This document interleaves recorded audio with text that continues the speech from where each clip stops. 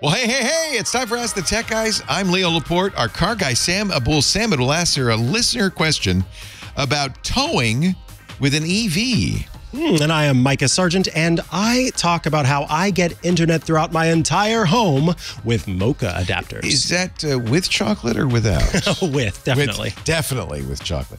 Plus, we'll talk to a listener who has a tweed-covered antenna and says it works great. I'm not kidding. All that coming up and a lot more next on Ask the Tech Guys. Podcasts you love. From people you trust. This is Twit. This is Ask the Tech Guys with Mikah Sargent and Leo Laporte, episode 2015, recorded Sunday, March 10th, 2024. Daddy's got his new yacht. This episode brought to you by Robinhood. Did you know that even if you have a 401k for retirement, you can still have an IRA? Robinhood is the only IRA that gives you a 3% boost on every dollar you contribute when you subscribe to Robinhood Gold. But get this, now through April 30th, Robinhood is even boosting every single dollar you transfer in from other retirement accounts with a 3% match. That's right, no cap on the 3% match. Robinhood Gold gets you the most for your retirement, thanks to their IRA with a 3% match. This offer is good through April 30th. Get started at Robinhood.com/boost. Subscription fees apply. And now for some legal info. Claim as of Q1 2024, validated by Radius Global Market Research. Investing involves risk, including loss. Limitations apply to IRAs and 401ks. 3% match requires Robinhood Gold for 1 year from the date of the first 3% match. Must keep Robinhood IRA for 5 years. The 3% matching on transfers is subject to specific terms and conditions. Robinhood IRA available to U.S. customers in good standing. Robinhood Financial, LLC, member SIPC, is a registered broker-dealer.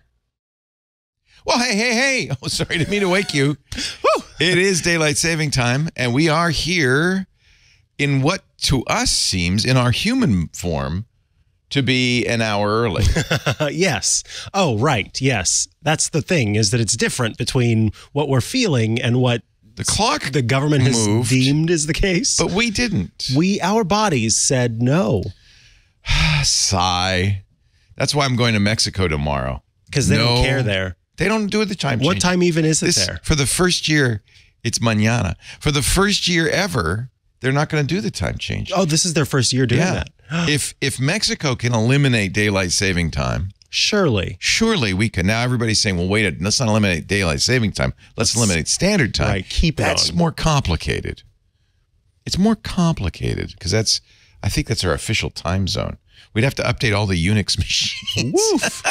Hello, everybody. This is the show where we answer your computer questions at 888-724-2884. Yes, that is the phone number you can call while we're doing the show. If you do call that number during the show and you are brought up on stage, so to speak, you'll want to hit *6 on your phone to unmute yourself. There are other ways to get in touch with us. You can also head to call.twit.tv. That is the URL that you can go on your computer, on your smartphone, and connect to us via Zoom. You'll be brought into a Zoom room where you will wait.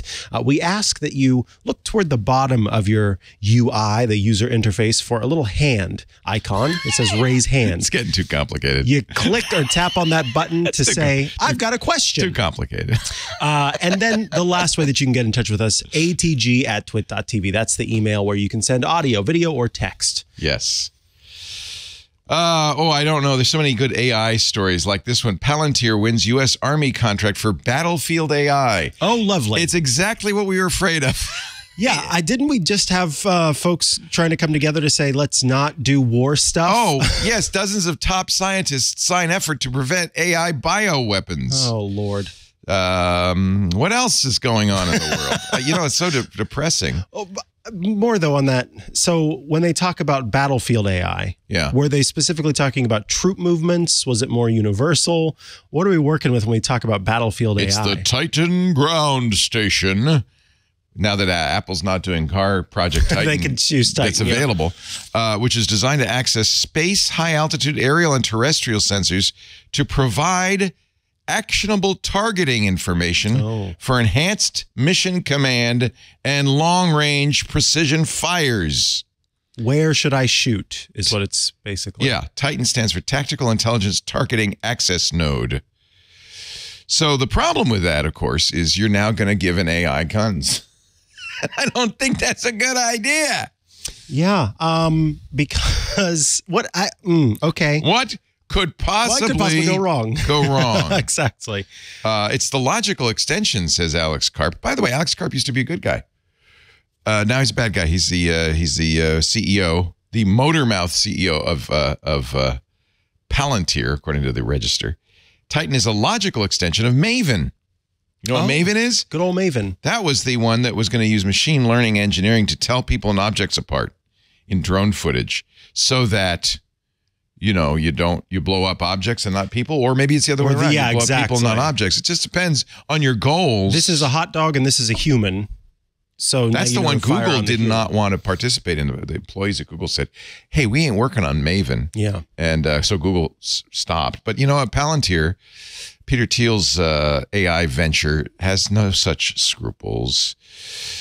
I don't know. I mean, it was going to happen. Yeah, it was kind of inevitable. If it wasn't us, it'd be them, right? Yeah. That's why we have atomic bombs. If it wasn't us, it'd be them. And there's a similarity to all that. By the way, remember last week, Scott Wilkinson said, speaking of which, I'm a little distracted. He's got a lot on his mind. I got a lot on my mind. Speaking of which, Sam Abuelsamid coming up. Yes, that's right. Yes. But last week it was Scott Wilkinson, home theater geek, who convinced me to buy Blu-ray DVDs and a Blu-ray DVD player. Mm-hmm. It does look really good. Oh, snap. It does. I watched Dune 1 because Dune 2 someday will come out on DVD, and it looked amazing. That's good. I'm glad that it was worth it. I mean, it was like night and day? It's funny because when you watch streaming UHD, you kind of get used to it, and it looks really great, right? It looks really good. But then you put in the Blu-ray DVD on this is on a nice LG. By the way, Dolby Vision. I didn't put it on the Samsung because I wanted to see it in the best light. Suddenly. It's gorgeous. And that's a gorgeous movie. The scales fell from your eyes. Yes. Like a lizard man. So yeah, I have to give Scott props because I was being skeptical. Mm-hmm. And it really does. We were talking about what they call macro blocking, which is artifacts that are added by high compression. And in order to stream it, you compress it much more than you would on a DVD. It's still compressed on a disc. It's compressed everywhere because video is big. The only place you wouldn't see it compressed is if you're watching a film projector in IMAX, like Oppenheimer. Right. Or the new Dune 2. If you're lucky enough to be able to get a ticket, they're sold out everywhere.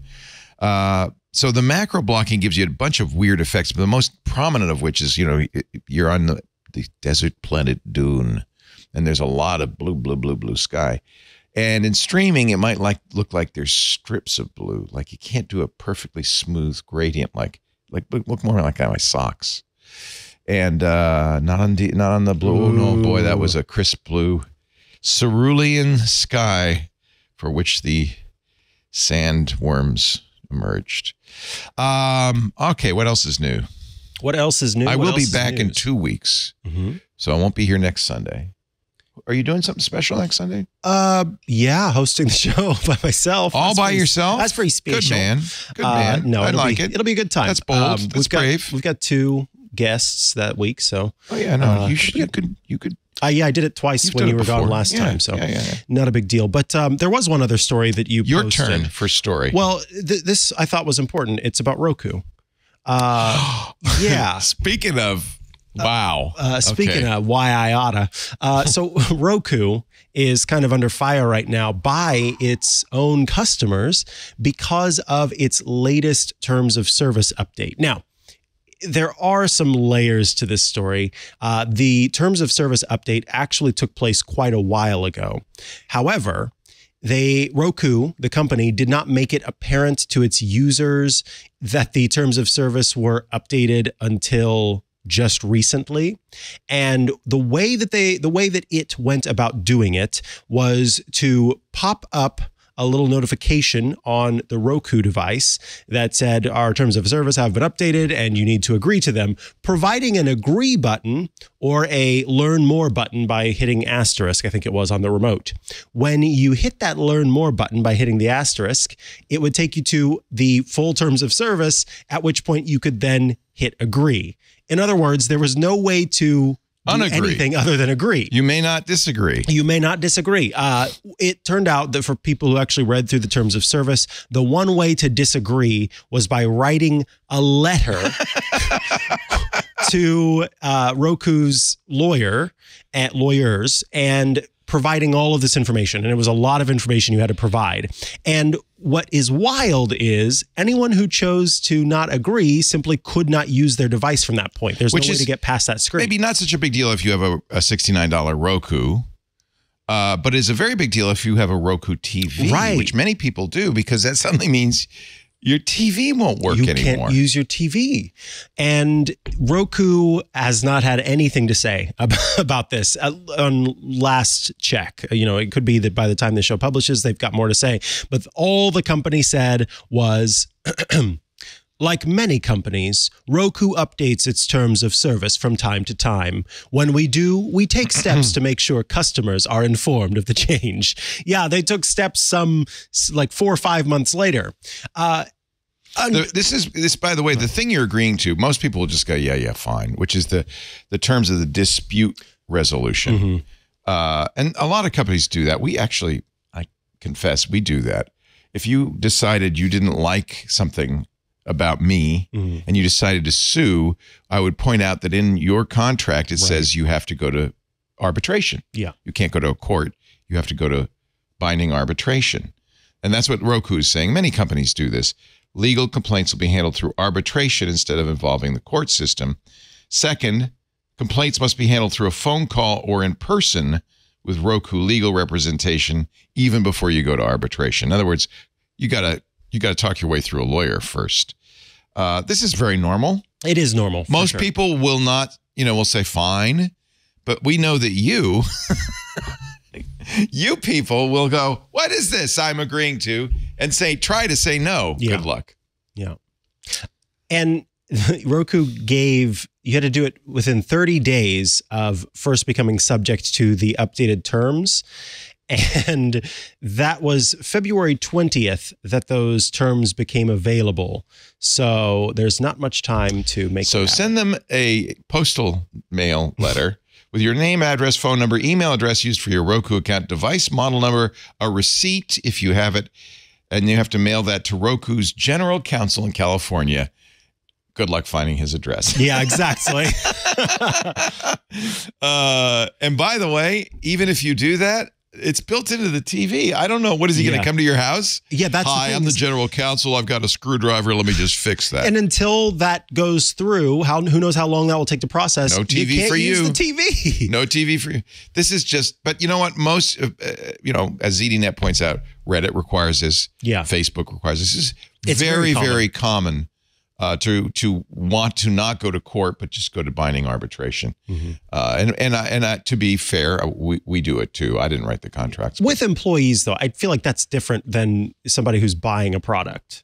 You know what I mean? It's really bad to sell a TV and then after the fact change the terms and say if you don't agree to these, because you could make it anything. Give us your first board. Oh, you don't want to? No TV, no TV for you. Especially because it seems to be in many times companies do it after there's some concern of a class action lawsuit that comes into play. Unfortunately, 23andMe was one company that did that. After the cyber attack against the company that was sort of, I won't go into it. We talked about it before. After that, then they updated their terms of service. Yeah. One good thing that they did was, I keep saying one good thing that 23andMe did was it provided a means of just emailing a rejection as opposed to having to send a letter. You should be able to say no to this. And it really is unconscionable to say, we're going to disable your product if you don't agree to this. I mean, there's so many products, you have a refrigerator and suddenly a company sends you a notice saying, hey, you have to agree not to sue us or we're going to disable you. We're going to brick your refrigerator. I mean, these things, that's not okay. No, it's not. the terms you bought the deal, in fact, I think the court should weigh on this. The terms that you agreed to when you bought the device should hold. Can you imagine being in a car and having a car do that? You go to start it in the morning. I could see a Tesla doing that. Yeah. You go to start it in the morning and it's like you have to hit OK before you can begin. Yeah. We got it. You can't sue us. Nope. Anyway, I'm glad you brought that up because that's very annoying. So again, 888-724-2884. Email atg@twit.tv. Zoom us. Call.twit.tv. Do it on your phone. We'll see you. Let's do a call. I'm going to go crazy here. I'll be wacky. Whoa. And we're going to take a call. Whoa. Call. All right. I'm going to pick up on John because I think he was trying to call in last week. Yeah, I think we had that problem with John. That is, by the way, our esteemed producer. He's a senior producer. Mr. I went from junior to senior. Yeah, he's senior now, John Ashley. Woo, congratulations. No promotion. And by the way, please sign this binding arbitration. You will not sue us. I need you to send it to my lawyer so I can look it over. See, that's what you do. Yep. You say, well, Roku, that's fine, but I think my attorney needs to see this. Mm-hmm. That's what you do. Don't agree. That's a great idea. Thank you, John Ashley. The law offices of Wiener and Schnitzel. Actually, hold on one second. John, I need your help. Uh-oh, John's got to do something. Wiener and Schnitzel.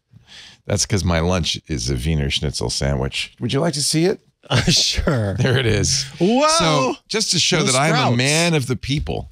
No sprouts. You know why? Because I'm going on vacation. I didn't want to do sprouting. That's fair. You don't want to sprout too far in advance. You want to sprout. I read that. They should be fresh. Fresh sprouts. How about while we try By the way, to that sprouter? resolve this Good. thing, Leo, Where'd you there's get some it? Is it an emails. Amazon thing? Instagram, of course. Oh, I have a mail. I want one because of you. I bought some sprouts at the grocery store. Mold. No. And this is the problem with sprouts. They go bad very easily if they get slimy, and that could be dangerous.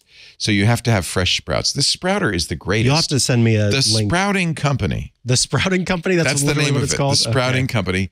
It was a guy who decided to eat raw food and realized, just like you can't get fresh sprouts in the grocery store. You got to make them. You know what? It's so easy to make them. It took 4 days, and suddenly I have this giant sprout garden in my little sprouta. Jet lag is for amateurs. Oh, let's do this one, shall we? Because I have images to go with this one. That's actually, I think, a different email. There's 2 emails with the jet lag. It is. This is a different jet lag is for amateurs. Long-time listener reaching out for the first time. Hi, Daniel. I have a Wi-Fi question problem. Oh, that's the secret code. Yep. Yes. See, we had 2 emails with the secret code you that's the decided to give secret out code. last Worked. week. So what was the trick? So if they used the secret code, it basically meant that they were watching the show and we didn't get to them. So we gave them a secret code so that they could jump the line. Thank you, Daniel. So you're jumping the line. Long time listener reaching out for the first time. Wi-Fi problem. Okay. I own a house with a large metal air conditioner return unit in the middle of the house. This causes any Wi-Fi signal to drop from one end to the other like a lot. We no longer have Spectrum TV cable, but good news. He does use Spectrum Internet. Once he tried MoCA 2 about 3 years ago, but couldn't get to work. I think it was missing the PoE filter. Uh-huh. Mikah, you mentioned your setup. It sounded great. I think MoCA, which is something over cable. It's Coax. media over coax, Coax. I think is what they call it. Yeah. So many of us have coaxial cable in the walls that was put in either when the house was built or later for cable TV. You know it if you have a little coax thing sticking out of the wall down at the baseboard. That, it turns out, goes around the house into many different rooms, enough so that you could use it to spread your Wi-Fi. I still have coax cable, Daniel writes, in all of my rooms, unused, except for the room with the modem, along with 3 Eero Pro 6 units and 1 Eero 6 extender. Boy, I would have thought the Eero would have solved this. Walk me through your setup. Yeah. Okay. So first and foremost, there was already a filter in my house for some reason. I think it might be because I'm connected to other homes, so they probably have a filter on everyone. But because if you don't do that, your internet goes to everywhere else. Yes, exactly. Now you're in an apartment, a standalone home. Would that still be? It might be. It could be because this is the thing about the filter. We're all connected is that at the same point. It worked. It keeps it from doing that system is used for so many purposes. It stops like DVR and other things things from interacting. Right. So basically, and the good thing is these are not very expensive. The actual MoCA filters are like $12, and you want it on the way that it's in my home is I went to where the cable was installed. It happens to be in a closet upstairs, and the filter is going from the cable that comes in from outside of the house. The filter is on, and then it goes directly into what I have, which is a powered splitter.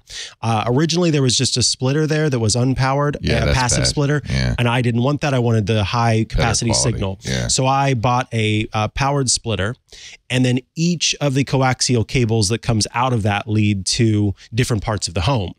And in my office, which is where that splitter is, I have the screen beam MoCA adapter, the first one.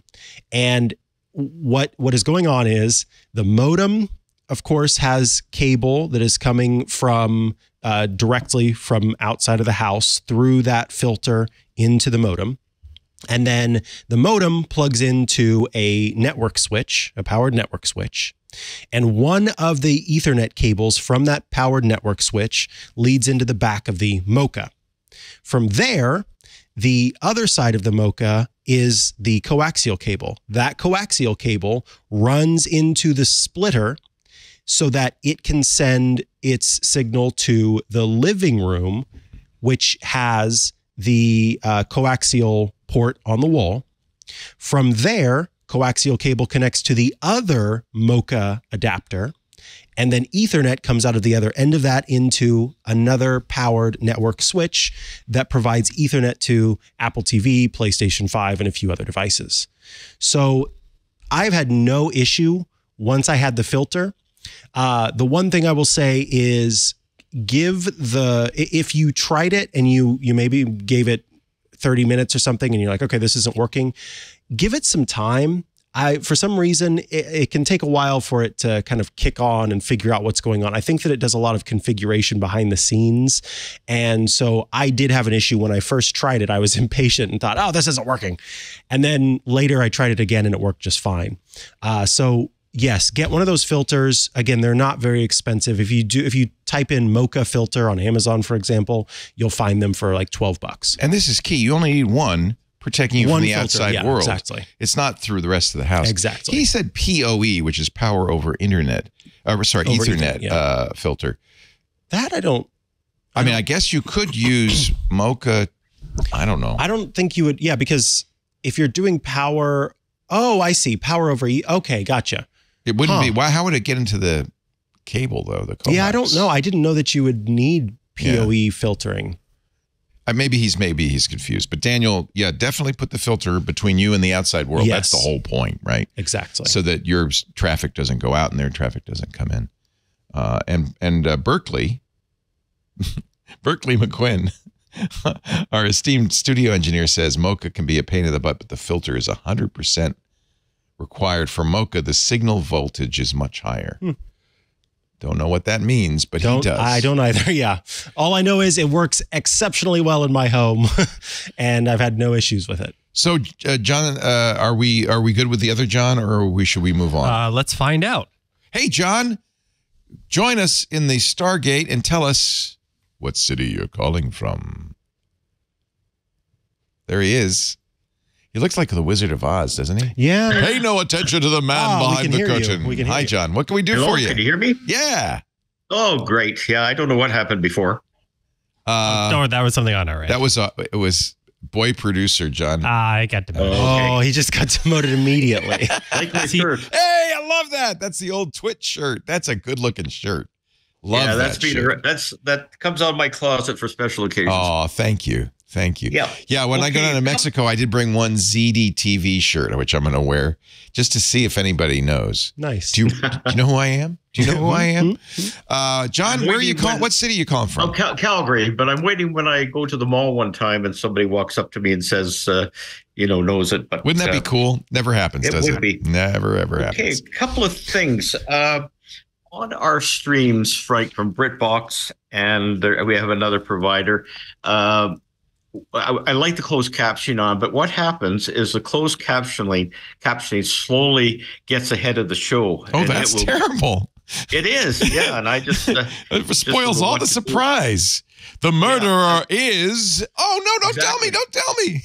That's right. How far ahead does it get? Like it's gradual. I don't know. I get to the point that I have to turn it off and turn it back on, and it resets. But every 7 or 8 minutes. So it's is it just on? It's on Britbox and another streamer, or is it on all? It's only on those streamers. Yeah, it seems to be a Britbox. So what's the other one? I've had this happen too, John. Yeah. Acorn. Yeah. So there are some streamer. So what's happening? In almost every case, it has to do with audio sync. Your audio is being slightly adjusted. The sync of the audio is being slightly adjusted so that it comes out of the speakers at the proper time to match with the voices or with the mouths moving on screen. And this is something that's happening in the background. But those captions or subtitles are hard coded to fire at a certain time. And so that's why turning it off and turning it back on again sometimes fixes it, because it kind of picks it up from the sync, if that makes sense. Reboots it kind of in a way. Yeah. I have had this issue because I'm a person who I watch everything with captions or subtitles always. And unfortunately, I have yet to find a solution that 100% works other than... and I'm curious to hear, what is your audio setup? Do you just listen to the speakers that come from the television itself? Do you have... That's correct. Okay. Yeah. So that's interesting, because that should, in theory, cause the fewest issues with this. Like the sync should not be that off. This is kind of a general problem that has to do with, you kind of referred to time code. Normally... if Alex Lindsay were doing it, there would be time code for the video and time code for the audio, and you would the system would always say, "Oh, well, I'm not going to play the audio till the right time." But if they're separate streams and they are not in sync, they're not time coded, then this happens. I'm trying to think. The only thing you might try sometimes, I don't know if this is the case on your system. On my system, I have multiple English closed captions. There's one called STH and there's one called CC. No, not that I can think Okay, of. you might look and see. Sometimes it's in the TV, sometimes it's in the stream, but you might see if there's other options for closed captioning. It might be that some of them are better than others. Yeah, I'll play it. And it only seems to be on certain streams, which isn't that interesting? Yeah, too, but I love Britbox. What show do you like to watch? Oh, we like to watch. We love Father Brown. Yeah, that's the one Ian Thompson says is you got to watch. Yeah. Right. Summer Murders. My wife's piping in here. I hear. I love those too. Doctor Martin. I love Doc Martin, not the shoes, but the Doc Martin. Yeah, he's a big city doctor who goes to a small village, and it's typical British fare. It reminds me of All Creatures Great and Small, where it's Doc Martin is my hero. Yeah, I love him. He's like it's like a small town with very small town problems, which makes you feel good because they don't have the big global problems we all suffer. That's right. And it's just some wonderful. Of the crime shows. Yeah, I'll have one more quick thing. I phoned or called in a few weeks ago when you were away, Leo, about the audio on TV, about wearing headphones and being able to listen. Well, my wife also listens to the speakers on the TV, and I don't know if Mikah remembers, but it was to do with my DVR and Bluetooth. And I don't know if you'd ever heard of it, but I tell my DVR to go to Bluetooth, and then it can connect to my Bluetooth speakers, and I could hear the show through there, and my wife can also hear the show through the speakers on the TV.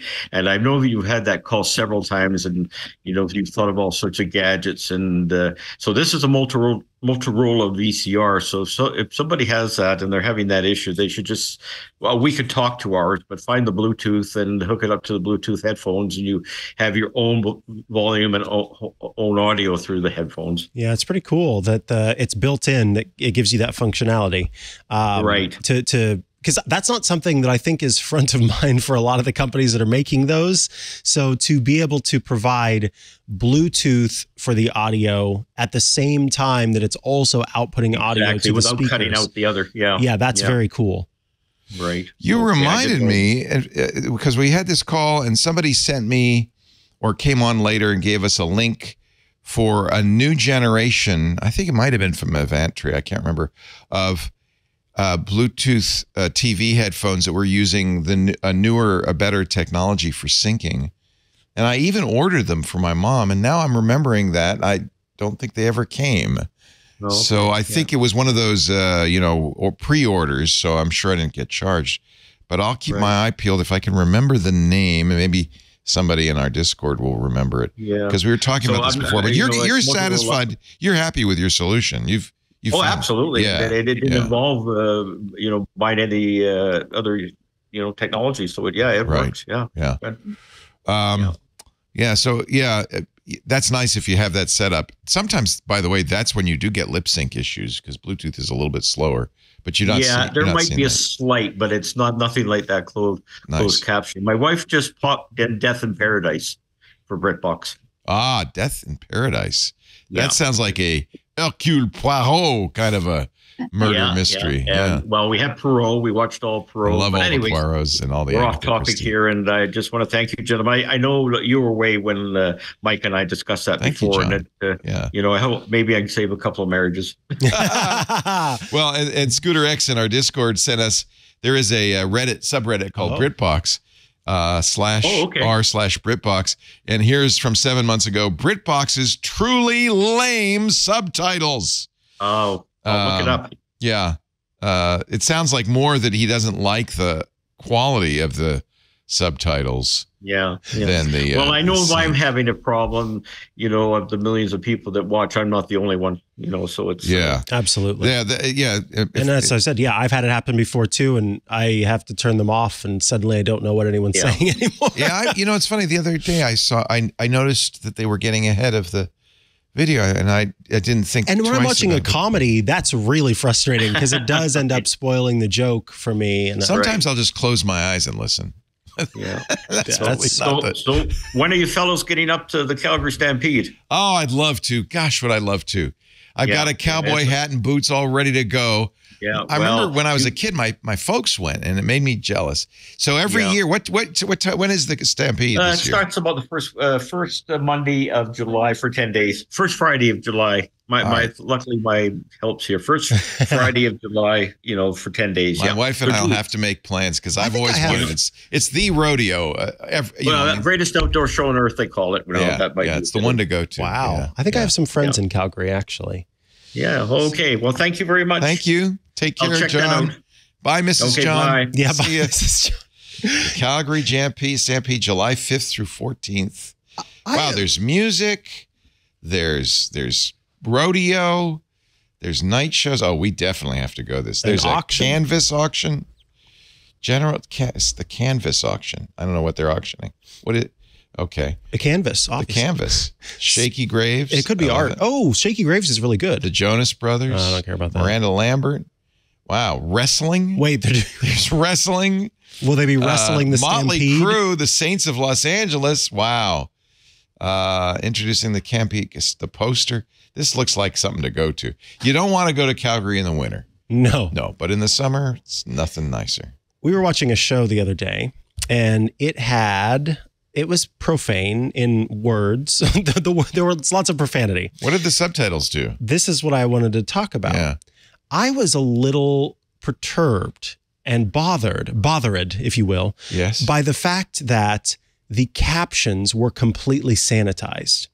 I think that did they put asterisks in? Not even asterisks. They changed what the people were saying. Like so when someone was called though this person's a blah, blah, blah, it said, this person's a real jerk. And I'll just tell you, it was a Quentin Tarantino film. Oh, that ruins it. And you can't have. I think that's not. I didn't care because I can hear it. But for the people who are watching it who cannot hear what they're saying, that's not a choice that should be made on behalf of the people who are watching it who can't hear it. I feel. Yeah. That's not cool. That is bizarre. Yeah. Maybe you had the Christian subtitles. Yeah, I must have chosen Christian subtitles. There are other ones, I'm pretty sure. Yeah. Wow, that's interesting. Yeah, we were watching it via Apple TV, and I was wondering I think Apple does some... if Apple was doing the captions there. Yeah, the old-time term is bowdlerizing. You ever hear that phrase? Bowdlerizing. Bowdlerizing. It was from a very famous Reverend Bowdler, I guess would be his name. And he didn't like bad words, and so he Bowdlerized them. Let us take a tiny little break, and we will continue on with more of your calls. Sam Abuelsamid, the car guy, coming up in just a little bit. You're watching Ask the Tech Guys with Mikah and Leo. Our show today brought to you by Delete Me. It happened again. Did you get a text from Lisa? Yeah, I did. From Lisa. This time, though, it wasn't effective. It wasn't nearly as effective because it didn't come from her phone number. Yeah. There was information missing. Delete Me is really working. So this is why every company needs to have Delete Me for their executives, for their managers, anybody with direct reports. Periodically, bad guys try to send text messages purporting to be from our CEO. So what did it ask for this time? Amazon gift cards? I think it was Apple gift cards. It says, oh, it's an emergency. We need Apple gift cards, and I'm in a meeting, so please order some for me and send it to this address.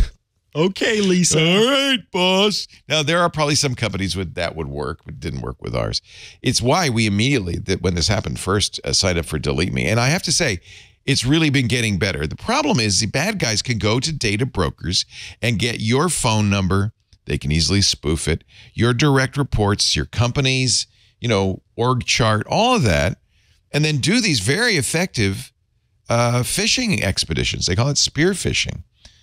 If you've ever searched for your name online, you probably know what I'm talking about. There is so much personal information about every one of us online, thanks to those icky data brokers. Delete Me helps reduce the risk, not just from cybersecurity threats and spear phishing, but from identity theft, credit card fraud, robocalls. You get a few robocalls these days, harassment, just unwanted communications overall. The first thing you do is, and this is what we did immediately, you go, you sign up, and you submit some basic personal information. They need to know things like your birth date and stuff so they can know what to look for, right?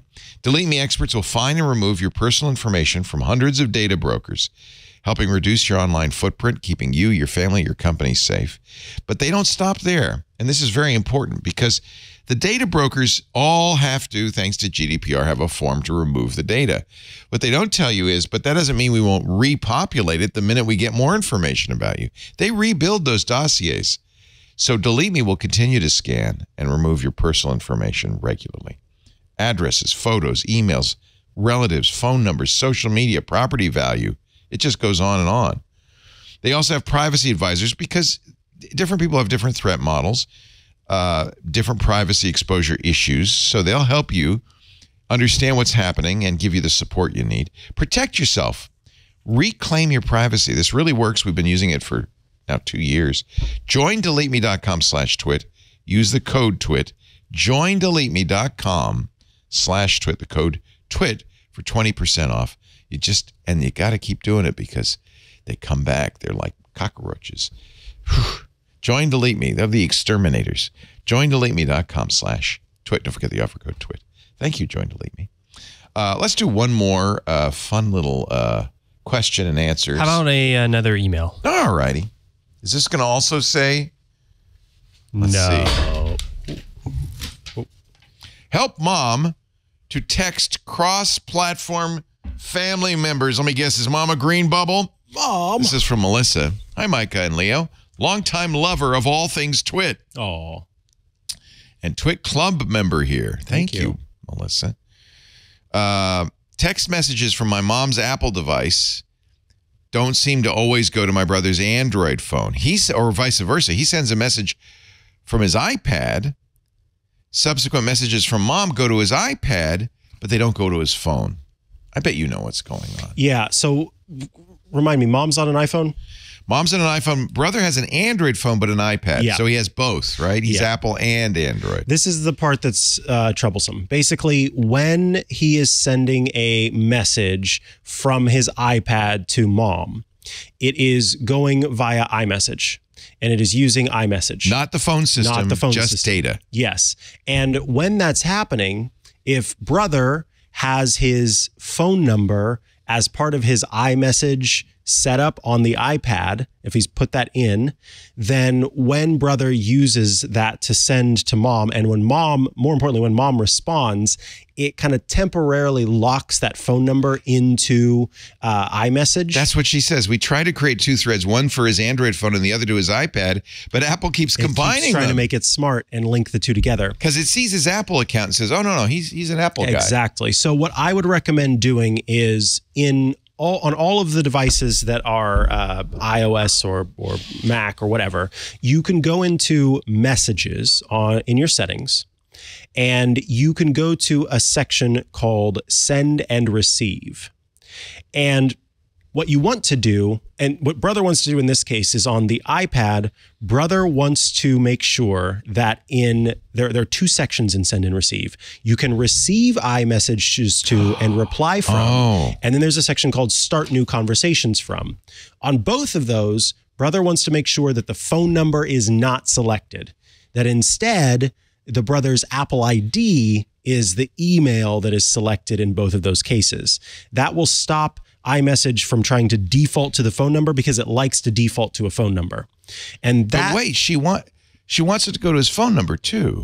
She wants to be able to text the phone number. Yeah. But when she is merging that into the Apple account. And so there isn't a way for her from her iPhone to send to both the iPad and the Android at the same phone. time. No. So it's either going to go one or the other. If you take the phone number out, it'll always go to the iPad, but not the Android device. Unless she texts him to his phone number specifically. So she can text the phone number specifically. Yes. There's one additional thing you want to make sure in the contact list, that the phone number doesn't say iPhone next to it. Correct. Because that tells Apple, oh, good. This is Smush it all together. Yeah. So basically mom is going to have to create kind of a new thread that's to his iCloud email and make that the way that she talks to him via the iPad. And then the phone number will go back to just being Android on its own. So unfortunately, and she says, my mom's 84. I know you're going to say use WhatsApp or something else, but she says it's hard to get mom to use new apps. Yeah, I don't. And my brother doesn't want another messaging app. I don't think it has to be another messaging app. I think, honestly, what I would recommend is having your brother just choose to use the phone number. And then on the iPad, you can use what's called text message forwarding. And so once again, in settings and in messages, there is a section called text message forwarding, and your brother will want to toggle this on for the iPad. And that allows for, because you have to have an iPhone to do that. So no, that's not going to work, because if the primary device was an iPhone and the secondary device was an Android, that would be much easier. But yeah, it's kind of messy. Yeah, and I understand why Apple is doing this, because they're saying, well, if everyone would just use Apple devices, all of this would really be nice and seamless, right? You'd message the iPad, it would go to his iPhone, and vice versa. And they don't have a good response for, but I want to use an Android phone. Yeah. Their response is, we'll get an iPhone. Literally, that's what Tim Cook said to something similar. Well, she should just get an iPhone. I think your brother just needs to stop messaging from the iPad, like to mom, I think. That's the other option, is just not use the iPad at all for messaging. Exactly. And use your Android phone. Apple will understand, we got to use SMS to reach him. Exactly. And then that way you're able to text back and forth. But the second you get the iPad involved, it tells Apple's servers that now this is the way that you're trying to communicate. And Apple is, of course, going to default to iMessage. So that's why it keeps going to the iPad and not reaching you on your Android device. Somebody asked the AI, we have an AI Leo in our Club Twit Discord. By the way, Melissa, thank you for your very kind words.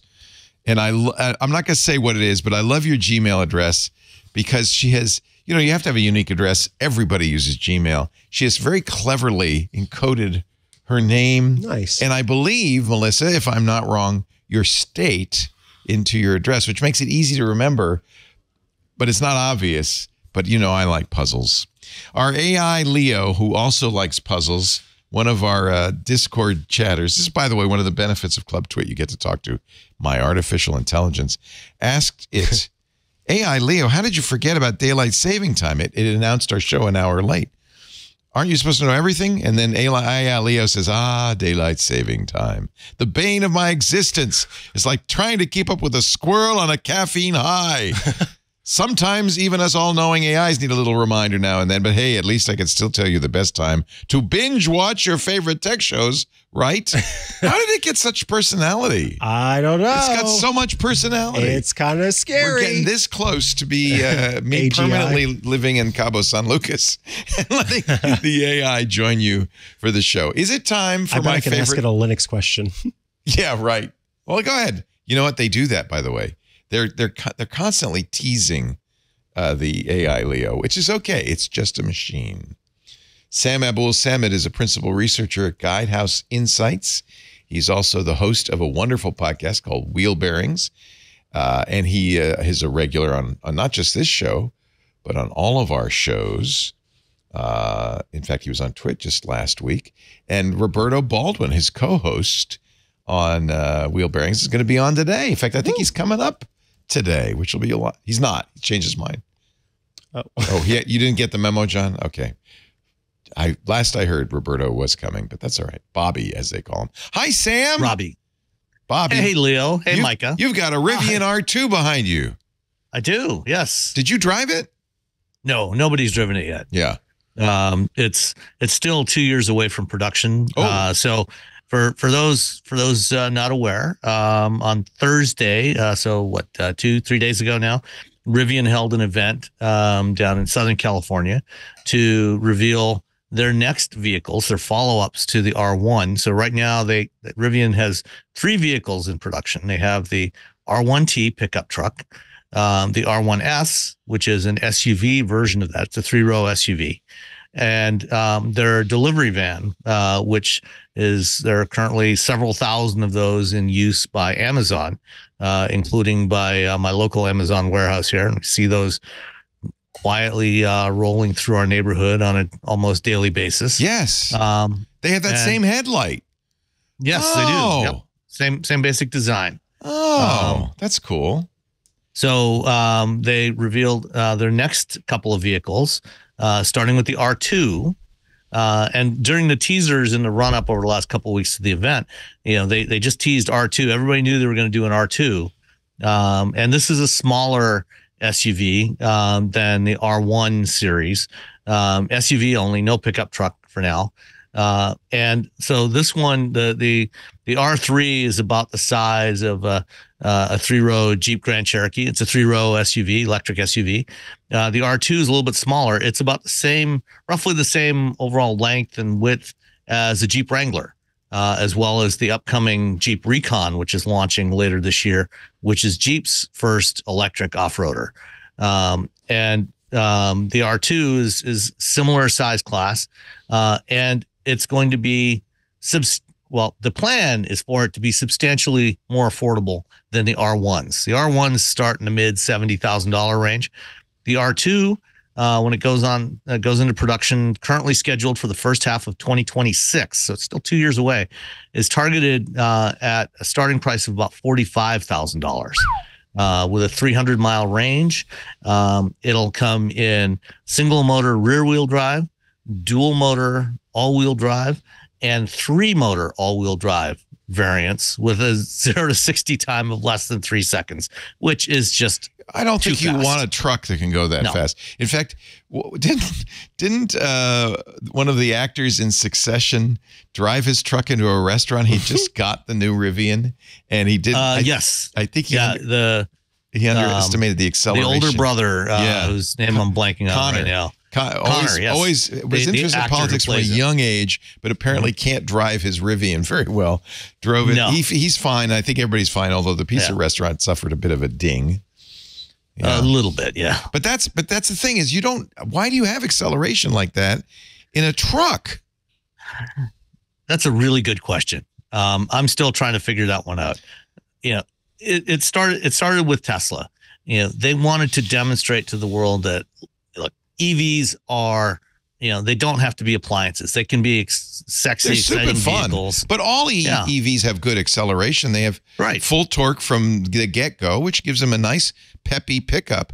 I love, even in my less exciting EV, sitting next to somebody in a muscle car at a light and just gently going away while they're shifting, then they get the gas engine going. It takes them a little while to kind of get up to speed.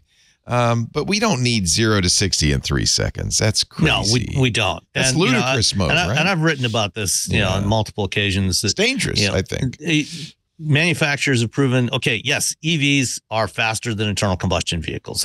They're ridiculously fast. Yeah. The point has been made. We all know this. Now stop, please. We don't need to have mainstream vehicles that can go this fast. It is dangerous. And most drivers don't have the skills to handle a vehicle with that kind of performance. So we should just stop. It's like 5 seconds, 0 to 60 is plenty fast enough for anybody.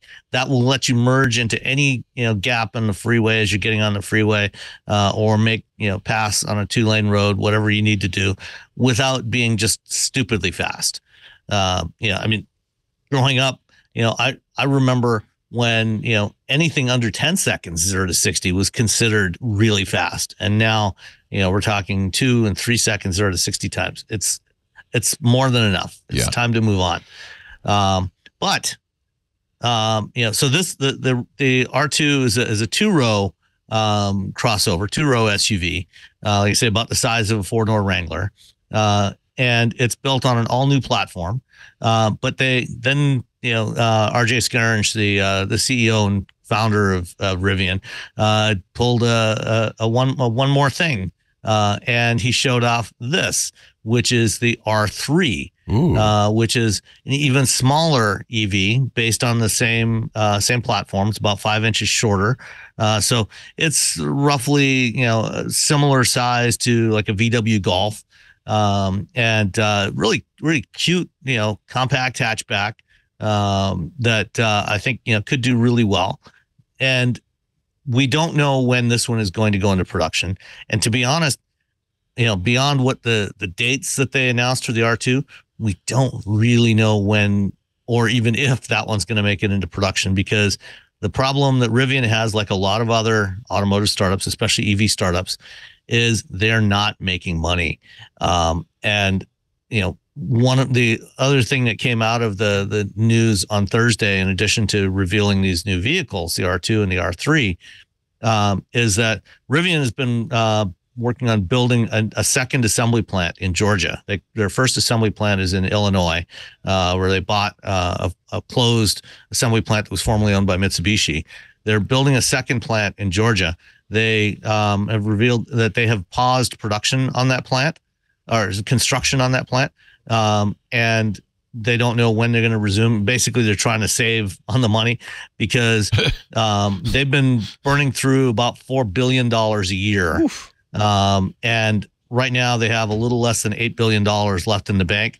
And at $4 billion a year, if they don't get to profitability or at least break even, then they could be out of money in 2 years, which is about the time that the R2 is supposed to arrive. Yikes. So, would that make you reluctant to buy one of these because of the risk that the company won't be there to back it up? Yeah. It certainly would for me. Yeah. Because you're making a big investment. An R1, which is the only product they have right now, starts at $75,000. And if I'm spending that much money on a product, I want to know that whoever is building it is going to be around for the long run to support that there's going to be parts available and other things. Most people do not have the financial resources to be able to just say, okay, my $75,000 car, my $100,000 car no longer works. It's obsolete now. It's one thing, when your phone stops working, stops getting updates. When your car is no longer supported, that's a little bit of a different story. That's why I bought a Fisker, because I want. You saw the story. Marquez Brownlee panned the Fisker, probably rightly so. For bad software. In fact, I have a friend who, Oscar winner, who he and his wife drove the Fisker up to the Academy Awards some years ago. It was the original Fisker, not the Ocean, and they couldn't get out. That wouldn't be Steve, would it? No, it was a different Oscar winner. And I don't want to name names, but you know him. And but they couldn't get out of the car because the software was broken, which is somewhat embarrassing when you're driving up to the red carpet.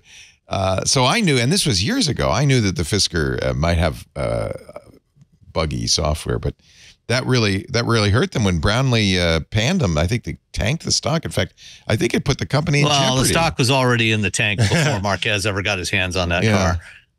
It tanked the company, didn't it? I mean, they're in now difficulties. Well, I mean, it was whether Marquez tanking. did that video or not. It was already tanking. It was already in trouble. You know, like most of the companies that went public in 2021, 22 through SPAC transactions, their stock price is down, I think, something about 98% from the peak. And that includes Rivian. You know, Rivian is among those. Rivian didn't actually do a SPAC. They did a traditional IPO, but you know, their stock is in the tank compared to the peak that it hit after they went public. Most of the other companies that did that are in a similar situation.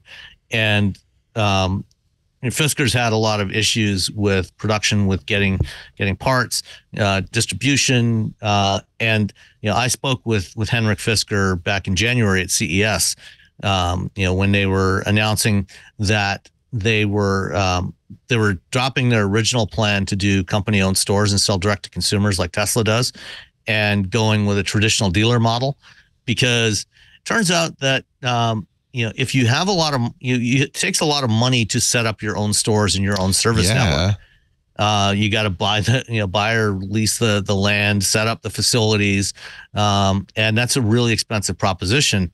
You know, whereas with traditional automakers, you know, with franchise dealers, the dealers are they're independent businesses. They're the ones making that investment. Right. So you're selling they're selling the vehicles to the dealers at a wholesale price, which hopefully is still profitable for the automaker, but then they don't have to make that investment in all the service and retail and support directly. The dealers are making that investment, and that comes out of their end. Brings us to, you haven't been on since Apple canceled its rumored car project. We should say rumors say they canceled their rumored car project, although I think the rumors are pretty credible. Well, the car project was not rumor. Well, they never real. Announced it. Let's put it that way. We know it was real, but they never announced it.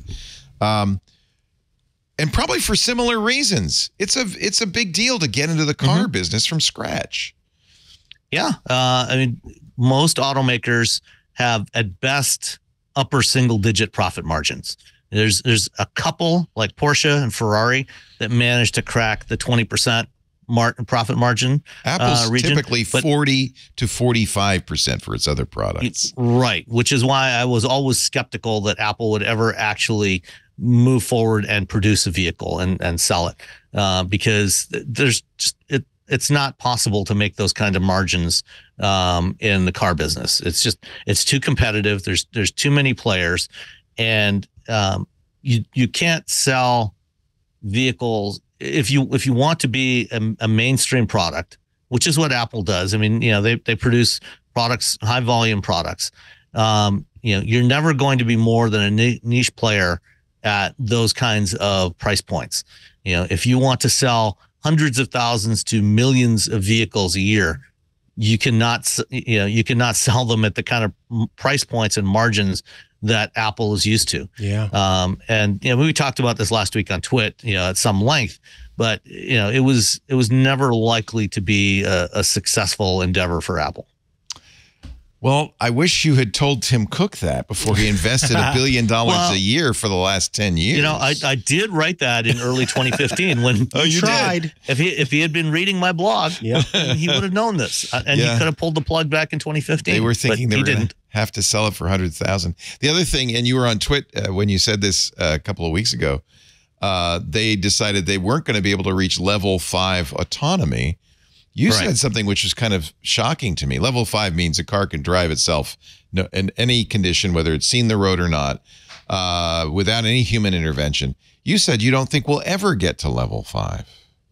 I and most of the people that I know of that are, you know, in the business of trying to develop automated driving systems, don't believe that we will ever get to level 5 autonomy. Interesting. In your level lifetime 4s or in all lifetimes? Well, you can't predict ever. 1,000 Certainly years not. from now. No. I Yeah, don't mean I mean- 1,000 years from now. I'm saying like even in the next 100 years. I mean, it's I don't like to project out Right. beyond No, about that's fair. 10 to 15, maybe 20 years, but certainly in the next 10, 15 years, we are extremely unlikely to get to level 5 autonomy. That, like you said, that's a vehicle that is capable of driving under any conditions on any roads without human intervention. What we have today is level 4, which is driving without human intervention or supervision, but within some limited operating domain, like, say the city limits of San Francisco, or only operating in daylight hours. As in Waymo or So, GM's Cruise. Yeah. right. So, the constraints can be anything that you set, whatever the capabilities are. Well, but within some furthermore, furthermore, we've learned subsequently, certainly with GM and probably with Waymo, there is a driver back at the home office who takes over if it gets in a situation it can't handle. And there's some evidence that happens more often than one would like to admit, or certainly than the companies would like to admit. Yeah, I mean, they have staff that are monitoring these vehicles while they're in operation. It's kind of like playing, a Gran Turismo. You've got a steering wheel and pedals back at the home office. Do they drive it like that? In some cases, yes. I don't think that's not what Cruise and Waymo and most others are doing. But there have been companies that have done it that way. In most cases, what they're doing is, the vehicle is designed to be able to operate without that human supervision. But when it gets into a situation it doesn't know how to handle, then it's intended to pull itself over to a safe place, pull itself to a safe stop somewhere, and call back for help.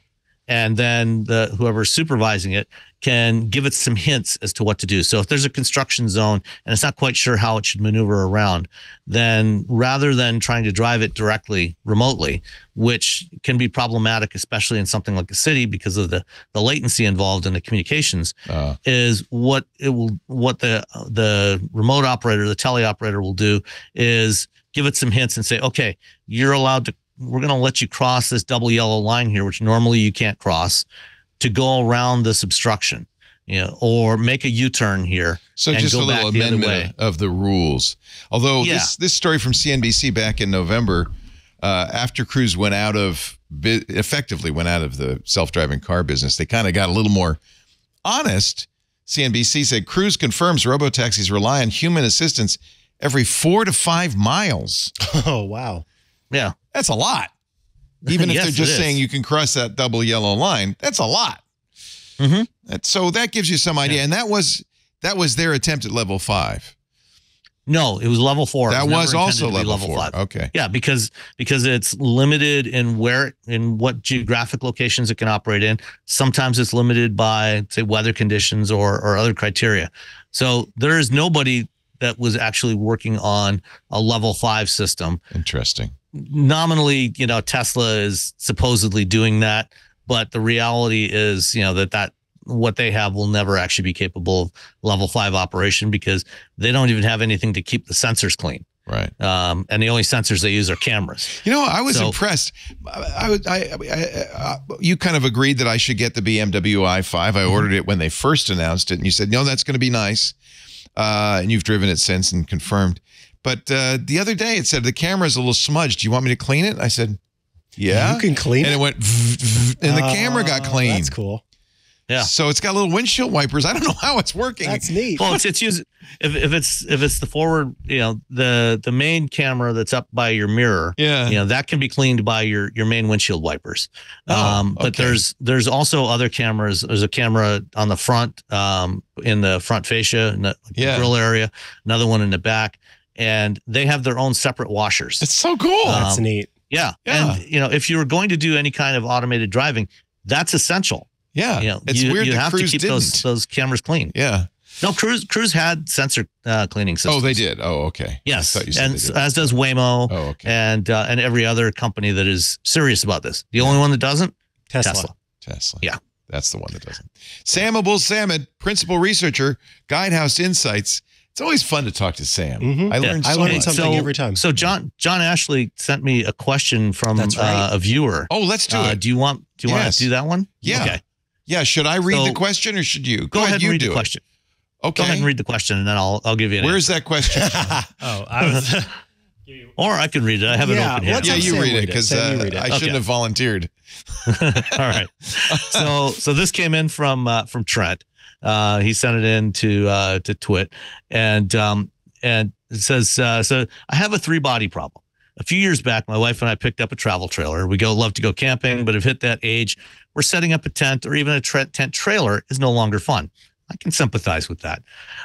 Anyway, we also picked up a truck to tow the trailer, but with gas prices as high as they are in Canada, it costing $800 a month at the low end, and sometimes over $1,200 a month during camping season, just in fuel costs. I have a friend who says to sell the truck, buy an older, cheaper tow vehicle, but also keep an older, inexpensive car to drive around when not towing a trailer. But I'm trying to cut the hydrocarbon cord and would love to get an electric vehicle. Trouble is, there's only a handful of vehicles that can tow a 6,000-pound trailer. The Ford Lightning, the upcoming Chevy Silverado EV, the Hummer, and the Rivian, and also the Tesla Cybertruck. But those are kind of expensive, and my friend who loves his old cars says they're cutting production of both the Lightning and Silverado for, he claims, build quality reasons. So that's not entirely true. Ford did reduce production of the Lightning, but not for quality reasons, but rather just because of demand, trying to match production with demand. Silverado, on the other hand, they've had some manufacturing issues with the battery modules. So they haven't cut production. They just haven't been able to ramp it up yet. And then the third body of this problem is I'm not exactly flush with cash. The former option is the most affordable, that being to buy an older tow vehicle up front, but means we're still at the mercy of big oil. To be able to afford the second plan, the EV, we'd have to look at leasing a Lightning, but is that even worthwhile? Yes, there's the whole issue of ownership, but the value of our current truck has more than halved since we picked it up 3 or 4 years ago. So there seems to be very little value to ownership anyway. Our EV truck's really as bad as my car snob friend says. Is leasing a viable option to get into EVs? Help me. You're my only hope. So here's the deal. The EV trucks are a viable option in terms of their capability to tow a 6,000 or more pound trailer. You can tow 10,000 pounds of the Lightning, 11 with the Rivian or the Cybertruck. The Hummer is only about 7,200 pounds. So you can tow, but the problem, as Trent has no doubt noticed, is that when you hook up a big, heavy travel trailer to the back of any vehicle that you're towing with, your fuel economy or your energy efficiency goes way, way down, typically by at least half. So whether it's a gas vehicle, if you're getting 20 miles per gallon with that truck, you're going to get 10 with that trailer, typically. The same is also true for an electric one. That's where the problem comes in. You can tow that weight with an electric truck, but your range, instead of being 300 miles, might be 150 miles. Or depending on the shape and size of the trailer, and how much aerodynamic drag you get, could be even less. There, some tests with a Lightning towing a big travel trailer have seen range as low as 100 miles. So that's why, if your primary reason for having the truck is to tow a big camper trailer, don't buy an electric truck. The electric trucks are great at everything else. They're as good as a gas truck, for payload and every other use case except for long distance towing. And if you're, doing $1,200 a month during camping season, I'm guessing you're towing that trailer long distances. And because of the way charging stations are set up right now, in most cases, you don't have a pull through charging like you do at a gas station where you can pull up, fill it up. You would have to, in many cases, disconnect your trailer every time you stop to charge, pull up to the charger. It's going to be a real hassle. You're going to have to do it frequently. So don't buy an electric truck if your primary use case is long distance towing. That said, I would actually agree with the friend who says to sell Well, if the resale value of your existing truck is already half of what you paid for it, actually don't sell it. Just keep it, because the older, cheaper tow vehicle is probably going to use as much or more gas to do the same job. So just keep the truck you have. But for the less expensive vehicle to drive on a daily basis, buy an EV for that. So I would if what you want is just a daily runabout to get around town, think about getting a used Chevy Bolt or a Nissan Leaf. Those vehicles will probably meet all your needs, and you can probably buy a used Bolt or a Leaf for $15,000. Maybe even less in some cases. Stay away from the first generation Leafs, the shorter range ones, because they have issues with the battery degrading. But every other EV is fine. But yeah, consider buying a used Chevy Bolt and keep your existing truck. That would be my recommendation. Is the Chevy Bolt discontinued? Yes, it went out of production. They ended production in December. Didn't they change their mind and then change? They are going to bring the Bolt back. They are bringing it back in 2025. Okay. Yeah. Okay. But so the Bolt that they built up until last December was based on older technology for the motor and the battery. So they're bringing back the Bolt EUV. They say in 2025, probably later in 2025.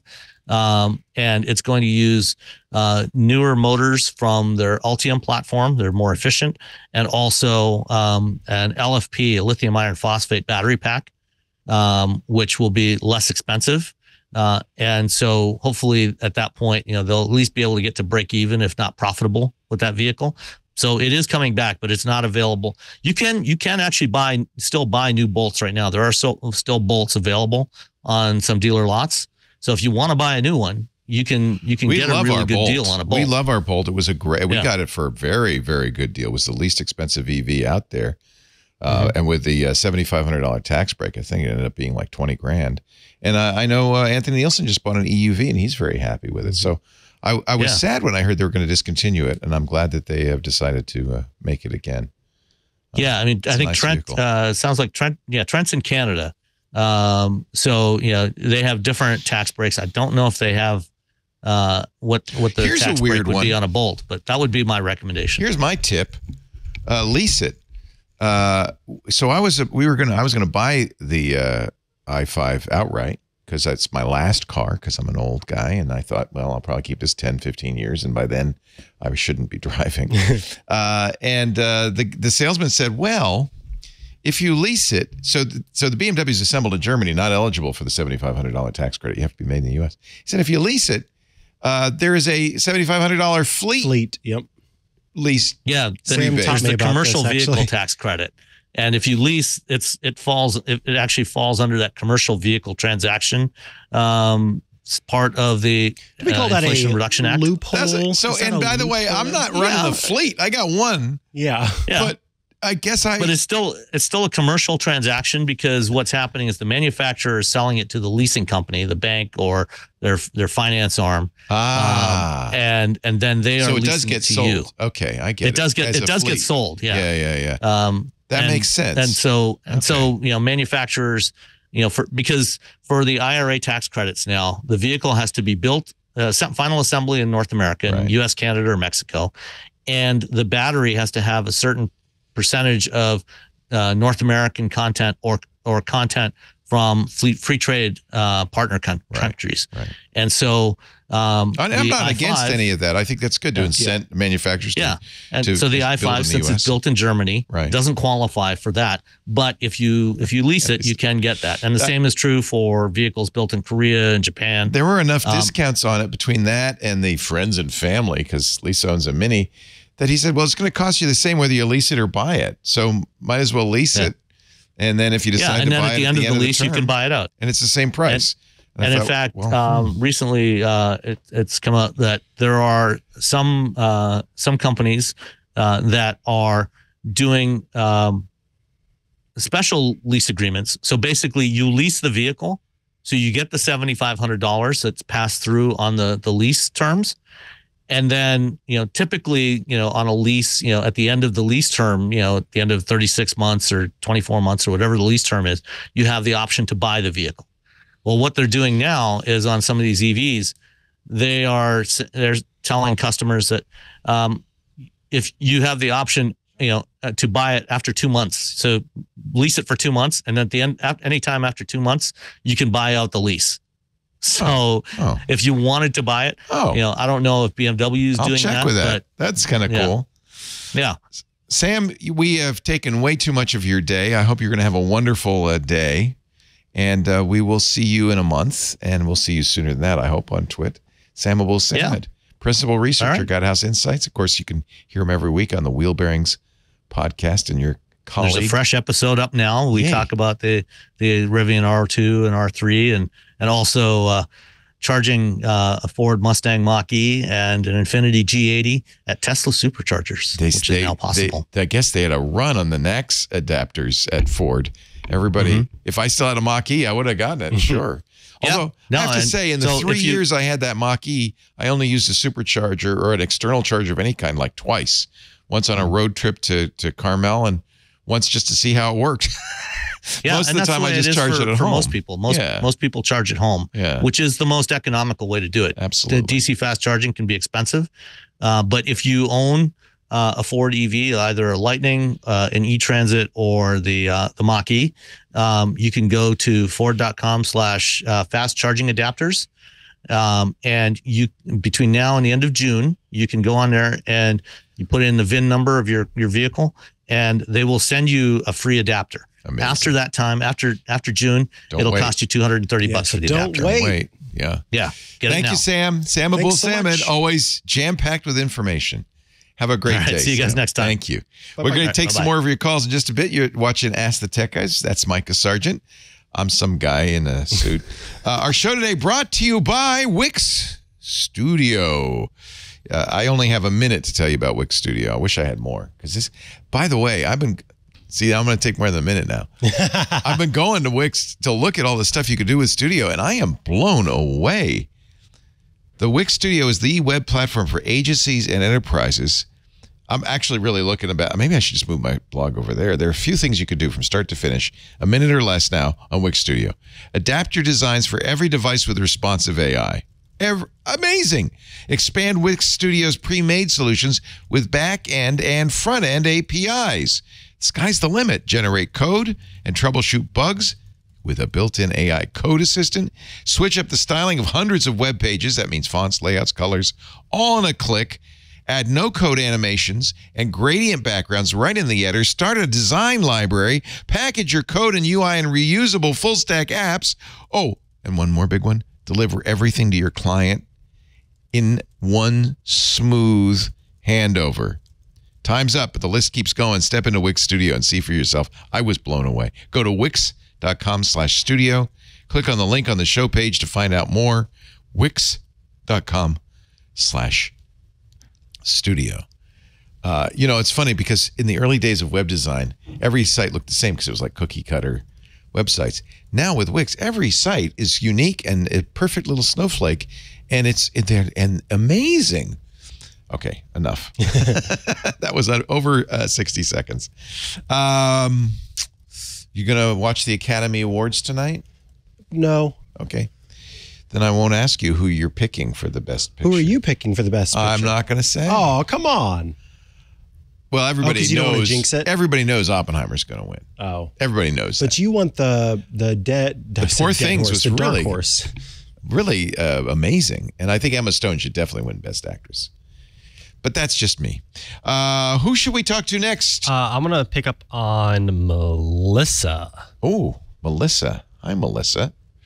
*6 to unmute Hey, yourself. Leo, you got Jamie out of Tampa, Florida. How you doing, sir? Great. Is it James or Jamie? It's Jamie. I called about the antenna a couple weeks ago. Yeah. Hi, Jamie. Welcome. Thank you, Leo. Micah, how you guys doing today? We're great. Doing well, thank you. How did the antenna solution work out? Well, so I went to... this is the guy, by the way, who had one of those flat panel antennas. It worked better when the wire was out exposed than when the antenna was out, which tells me that the wire was the antenna. So go ahead. So, on the advice that you gave me, Leo, I went to tvfool.com, and it's probably going to go down again in about 15 seconds. It is. They must be running that server on spit and twine because, as soon as I mention it, every time, boom. Okay. Right. So I went to tvfool, and it said that it told me, because I put in my address, and it told me, I guess it also tells you what kind of antenna you need. Right. And what stations you can pick up with it. Right. And so I live about 17 miles away from the towers, and all the stations seem to be coming from one general direction. Which is good news because you can aim an antenna at it. Yeah. Right. And so it told me that it recommended a Mohu leaf antenna. It's called that because it's literally, this thing is like thin and flexible, like a leaf. It's a good antenna, yeah. So I bought one of those. It's actually hanging up on the wall, almost to my bedroom ceiling right now, as we're speaking right now. And it's actually right near. It's actually, if I had to give you an accurate measurement, I'd say it's about, oh goodness, I'd say about maybe 3 inches away from my bedroom window. Yeah. And it's coming, and all the stations are coming in except for one, and that's the CBS affiliate down here. But then again, their signal is so weak that you could sneeze and they'll go out. So. An indoor antenna is never going to be as good as one you could put on the roof. We don't want to put one on the roof in lightning country, obviously. So, but I'm pleased that you could get all but that weak station. That's pretty impressive. Is that better than you were getting before with the wire on the floor? Oh yeah. Oh yeah, exactly. And not only that, but that's one less wire for me to trip over and stuff. So did you get the Mohu in gray tweed?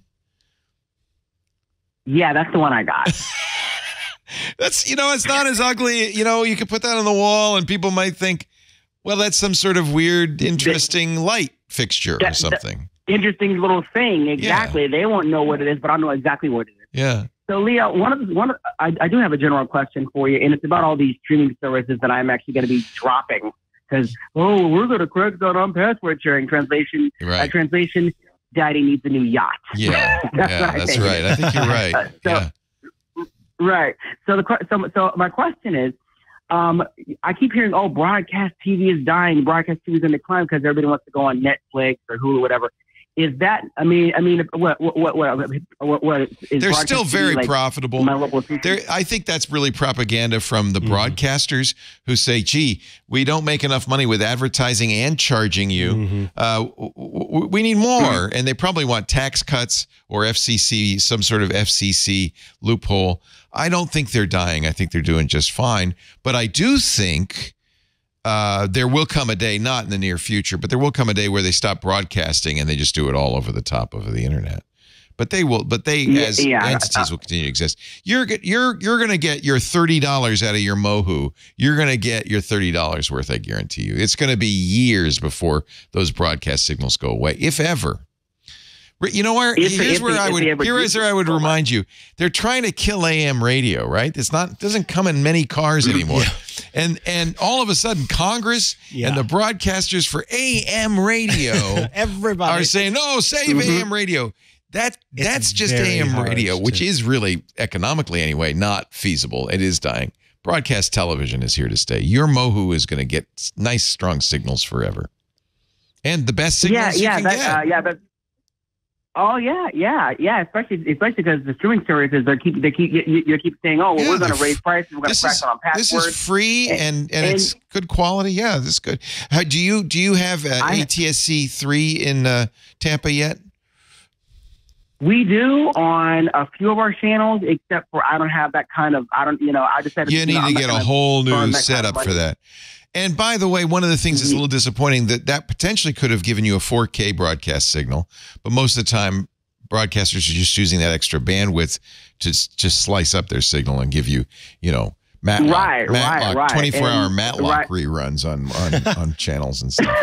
Yeah. I have a friend that has antennas, and that's all she has is antennas and free service. She doesn't pay for Netflix or Nice. Hulu because she told me, she said she thinks that in the near future they're going to start charging us resubscription fees like cable does. They can't. If you want to, No. I think you're safe.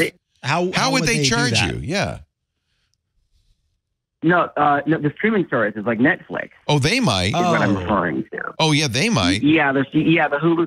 Yeah, So the fear is that she has it. My friend has it. They might charge you Netflix or Disney Plus or whoever might charge you a resubscription fee. So let's say you cancel it, If you and then cancel after watching a show and then you go back, then they say, okay, it's $10, but it's also $2 because you just left. Yeah, that makes sense. That's a big problem for them is this churn where somebody watches Succession, it's over, and then they go, well, I'm going to cancel my subscription until Game of Thrones comes back. That would be an interesting choice. I think the thing is, it's already built into the prices. This is why they raised the prices in the first place, is because of churn. And so you've in other words, that. Daddy's got his new yacht. Daddy's got his new yacht. Yeah, he's already got his new yacht. That would be... he's got his new yacht. He's a Lamborghini. Yeah, and that's all. He needs a Lambo to go with the yacht. They also, that's factored into the price too, right? They have the churners who are factored in. They say, okay, we have these people who are consistent and they're standard, but we know in time a new show comes out, we're going to make a lot of money in the moment. And so, yeah, I would eat a fondant hat if they started charging resubscription fees on Netflix. That sounds tasty. Yeah, I'm not going to eat a real hat. And the fast services are fine though. The fast services like Pluto and Tubi are doing. They're beating these. Well, everybody is starting to. Yeah, so this is interesting. You know, we've talked about this before. I think we talked about it with you, Jamie, which is we're in a transition time between the old school 3 channels on a TV set through a giant antenna on the roof to over-the-top streaming. And all sorts of different models are being tried out. Ad-supported. Netflix is doing it. Amazon Prime just added ads to theirs. So, I think we're going to see a lot of experimentation. We're in a time of great change. Isn't that how, like, some movies begin, like, it was a time of great change. That's how Shogun begins. Yep, that's usually how they do it. It was a time of great. So we're in that time right now. Right. And Pluto and Tubi are kicking butt, though. Pluto. I agree. Tubi, I think for a lot of people, there are good free streaming over-the-top services that, if you're willing to watch some ads, and usually the ads are not that bad. They don't do as many units per hour and so forth. Yeah. Hey, a pleasure talking to you, Jamie. I'm glad that Yes. Mohu Leaf worked. And you know what, by the way, I went to TV Fool as soon as you mentioned it. They were down. Big white page. Holy crap. Like deja vu. You broke it. You broke it, my friend. Deja vu. TVFool.com. Don't go now. Go later. Go later. You'll be able to get on there. Thank you, Jamie. Great to talk to you. You're watching Ask the Tech Guys, Leo Laporte, Mikah Sargent, and senior producer John Ashley. Look at this. This is TV Fool. Oh, I feel like. What have you done? I feel like they must go, oh, gosh, darn it, Leo mentioned it again. I must go, it's got to be running in somebody's back, yard or something. It can't be a very good server. Can you put the Discord in the lower monitor, John? I think it's Leo's hair cam right now. And they gave me a hairbrush camera so I can brush my hair. Well, and just press I'm not your hair. You got the button right there. Watch. He's got the button. See, look at this. He's going to push it, and there it goes to the Discord. Ta-da! It's a magic button. What else should we do, John? I was just stalling for you, John Ashley. Oh, well, I didn't. Should I do this? Yeah, let's do it. Amateur, what is it? Amateurs will never have. It's the other email that amateurs never prosper. Yes. I think. On planes. On planes. Jet lag. Jet lag is for amateurs. I got it. Okay. So this comes from Fred. He says, long time listener. That was 6 O's. No, 8 O's. First time emailer. I love your show and have for many years. Thank you, Fred. Also a Club Twit member. I know that, Fred, because I recognize your name. I saw something I don't understand. I cannot find out about, by doing some Google searches. That's when they call us. Yes, when the Google searches fail you. We're post-Google. I was trying to install a free software package on my Mac Mini to make bootable thumb drives. And I hit a snag. I fell for one of those click-to-download traps. Oh, no. And had to uninstall all the junk I just installed. What he's saying is a lot of times when you go to these download sites, they have a special downloader that downloads a bunch of other stuff besides the simple one that you want to get. I decided to have a look around the various arrears of the Mac to see if I had any had left any software fragments thereof by mistake. Here's what I found under login items. I tried in vain to find out how to delete the Tatiana. Oh, that's a good name. Item from the list, but could not figure it out. Let's look. Here's the login items. Open at login. These items. Oh, my. Allowing the NI hardware agent, NI host. And then here's, this is the one. Tatiana Livinskaya. Hello. Hello, Tatiana. My name is Tatiana Livinskaya. And I would like to live inside you. So what are you going to do about that, Tatiana? So let me see. Let me go back to his, he gave us another picture too, didn't he? Let me go back to his email and see. While writing this item, I looked at the list about a week later, and the Tatiana item is gone. I tried in vain to find out how to delete it. I asked a friend of mine who was a Mac developer if he knew how to delete it. He did not. He also told me he has a similar item in his list, a person's name. Yeah, okay. So it disappeared. We can talk about it. What is it? So Apple made a change to the way, it's a security change to macOS. And in making the change, there were some more requirements put in place for developers to sort of have blessed software on the platform. And depending on how the person's Apple account, their developer account was set up, or if they didn't have a developer account, if they worked with Apple to get the proper blessing that exists outside, it's called a credential.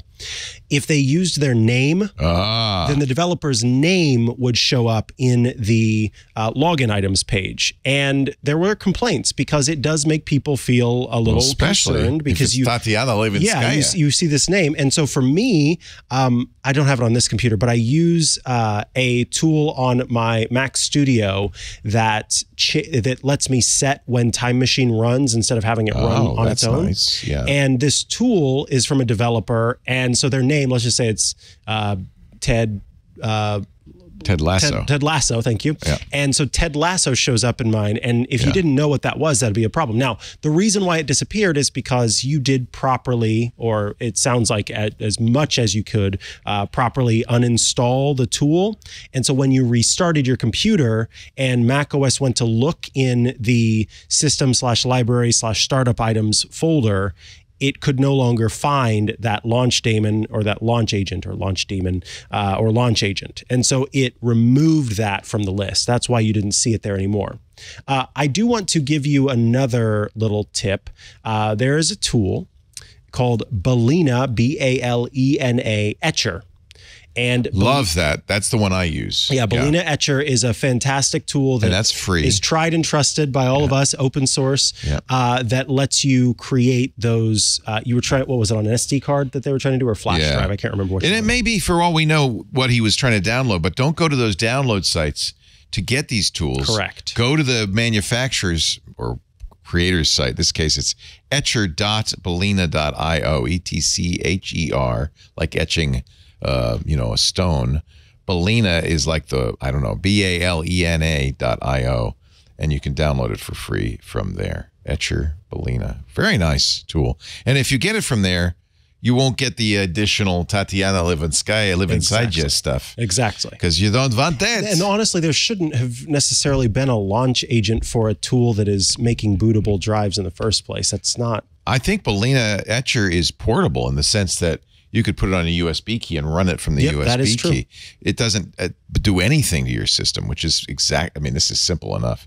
Windows users should use Rufus. Does the same thing, also portable, also free. Great question. Yeah. And glad we could help. Yeah. And someday we'll find out who Tatiana Live Inside You is and make sure it doesn't ever happen again to anybody. It's interesting that it disappeared. I just think that that's because they removed it properly. So when they restarted, miraculous check restart for it would and do it was gone. Yeah, restart maybe would do it. Yeah, that's sensible. All right. What do we want to do now? How about a voice? I see a guy in the Zoom who's really a good-looking fella. Thank you. That's me. Is it you? Oh, it's you. Never mind. Is it New Angel Garrett? Oh, yes, we can do that too. Yeah. Should I do? Because we haven't done a Zoom yet. We haven't done a Zoom. I'll think about it. I got it. I just pushed the button. It's pretty easy.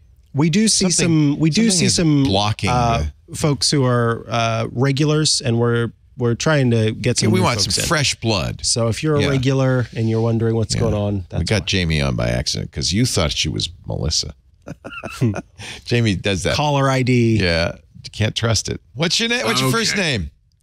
Hi, I'm Garrett from Erie, Pennsylvania. Hi, Garrett. Hi, Garrett. I told you before, Garrett. I have a funeral plot in Erie.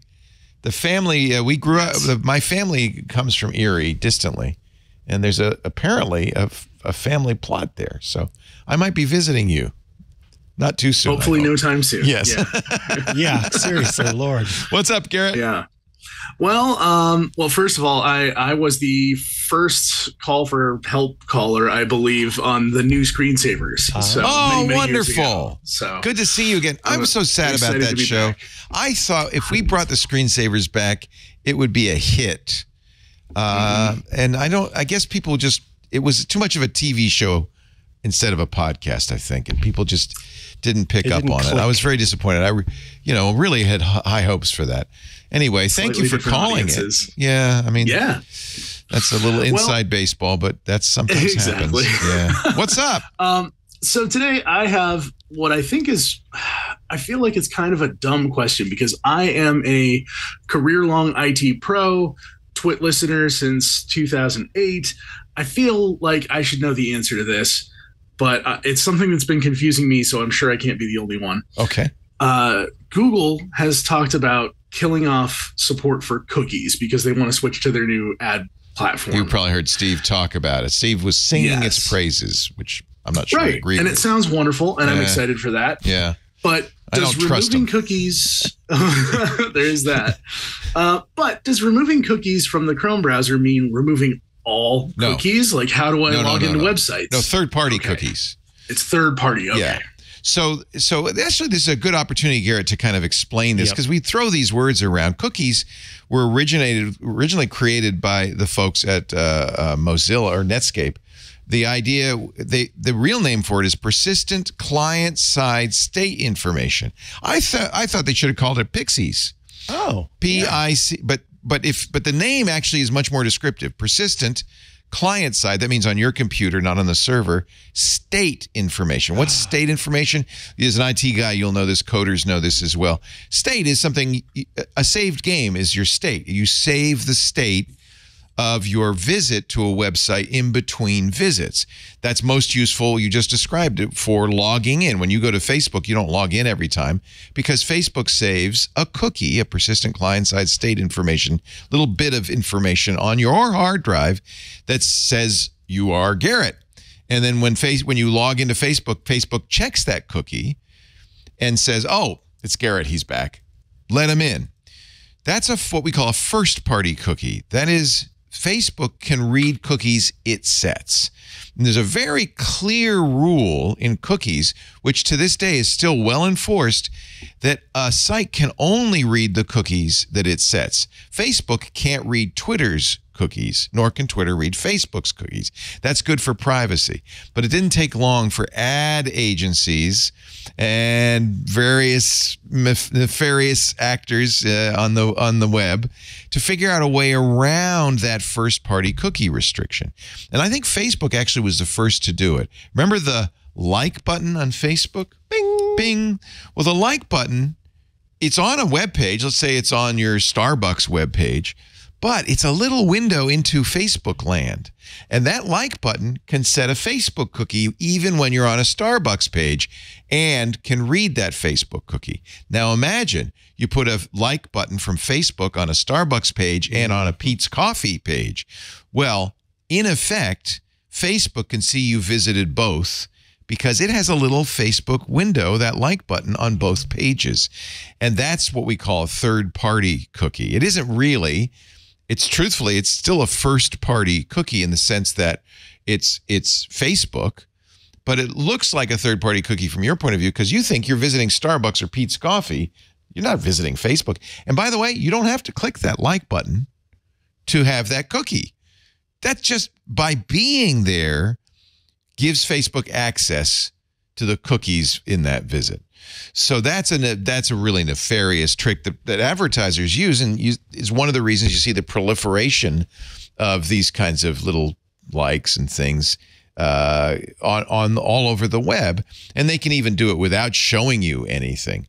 What our advertisers call them a tracking pixel. And we don't do it because we don't like it. But there are tracking pixels. And as a IT guy, you probably know how to look at the developer page on any site, and you can see plenty of tracking pixels there from third-party sites. Google uses it for analytics, for instance. Whenever you go to a site, our site, for instance, we use Google Analytics. There's a hidden little thing there that when you load that site, it sends information to Google, which processes it and gives us analytics about who visited the site and stuff. Well, Google's getting that information too. That's a third-party cookie. So Google realized after a while, even though they participate in this ecosystem, some might say foster this ecosystem, they could see that people like you, Garrett, were getting mad as hell and weren't going to take it anymore. And the rise of third-party ad blockers, like our recommended ad blocker, uBlock Origin, really has contributed to this. Cory Doctorow calls ad blockers the largest consumer boycott in history. So many people, almost 50% now of people who use the internet use ad blockers of some kind. So many people use ad blockers that breaks this whole system. Your ad blocker can say, yeah, no third-party cookies. So eventually browsers put in a switch for third-party cookies, but Google thought, we could look really good if we would just ban them entirely. Now, it's only from Chrome and Chrome derivatives if they decide to pick it up. Unknown whether Edge, for instance, from Microsoft, Brave probably won't pick it up. But so various Chromium, web browsers that are based on Google's Chrome may or may not turn this feature on. I think in the long run. That was another. Yeah. I'm sorry. Yeah, that was another concern, though, because so many third-party browsers these days are Chromium derivatives. Right. So, yeah. Well, and eventually Google influences the ecosystem dramatically, if only because they can say, as they did with HTTPS, we're going to rank you better if you do what we say. Mm-hmm. And since Google search is so dominant, it's another reason, another strong argument against having a dominant search engine.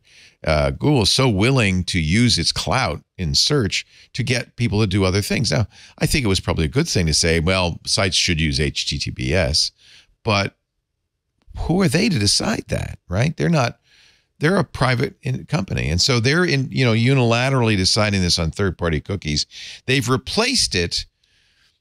And you may remember, if you've listened to Security Now, you've followed this all along. We sometimes mention it's kind of tricky technically, but they've tried to replace it with a variety of other ways of less intrusively finding out what you want to see in ads, because advertisers really want to know that without giving away your information. And they've come up with a system that Steve said is good at protecting your privacy, but does give advertisers the information. And in a nutshell, this system, as you browse around, your browser locally starts to collect a list of things you're interested in and can offer that when you visit a website to the website, which can then pick which ads to show you. Without knowing anything about you, it resets it periodically. There's all sorts of additional features that make it perhaps more palatable to consumers. Don't be fooled, though. Google's only doing this because they have to. They don't want to do this. In fact, all these companies would prefer that you just let them know everything about you. But they realize if they don't do it, people are going to start using more ad blockers and more technology, and that's going to kill the ad ecosystem. It's going to kill Google, which gets almost 90% of its revenue from ads. Google's an ad company. Google is not a search company. They give you things like Gmail and search so that you'll see their ads. They're an ad company. So they want to preserve this whole market without and keep you from getting too upset. I'm not a huge fan, Garrett. I think, does that explain everything that you... I know it's kind of a technical thing, but I think people should understand this. And then, of course, you got the EU, which completely misunderstood it and puts up this banner, not for third-party cookies, but for any cookies, saying, this site uses cookies. Of course it does. Trust me. Right. Delete all your cookies, then go out and surf. You have to re-enter all your passwords. It's cookies are fine, and cookies as designed are fine. It's just this little trick of putting the thumbs up button or whatever. Tracking pixels. That's perfect. That's basically the answer I was looking for. That's the answer I expected. Even it's for me. This is what's embarrassing is I work with a web developer who is just strictly, he knows how to write PHP. He is not a tech guy in the least. So when he comes to me and says Chrome is going to disable cookies, how do I log people into my new website? I honestly had to pause and say, no, I think they're disabling third-party cookies, so you'll be okay. But I wanted to clarify, so I appreciate all of that. Yeah, you may remember Topics and Flock and all of the other things that Google tried to replace third-party cookies with. Well, they've come up with one. They're going to implement it in Chrome. It's not like we get a vote. I don't use Chrome. Right. I don't, and I will only use, if I use a Chromium-based browser, it'll be de-Googled. I don't use Google Search anymore. I actually pay for a third-party search called Kagi, K-A-G-I, because I really feel like Google is evil at this point. I hate to say it, because they used to be this great company, but they're an ad company, and their interests are not your interests, in my opinion. But the good news is cookies live on until Google decides not. Right. When you have 90% of the browser market, right? What is their market share? It's very high. I don't know if it's 90, but they have a dominant position. They can dictate. They own search and they own browsers. They own the web. Mm-hmm. That's not right. It's one of the reasons I use Firefox. It's one of the reasons I recommend people de-Google their life. I don't use Gmail anymore. I don't use Google Calendars or Contacts. I use Fastmail, our sponsors, calendars and contacts. So even if the web is surveillance based, if you spread it out, you're better off. And Google just has way too much power. I'm saying 65 to 66% of the overall browser market. And I think that's higher in some jurisdictions than others, and it's dominant. Firefox is basically being put out of business in the long run, and I think that's what's going to happen. If you said what is the percentage of Chromium-based browsers, that's got to be well over 90%, well over, right?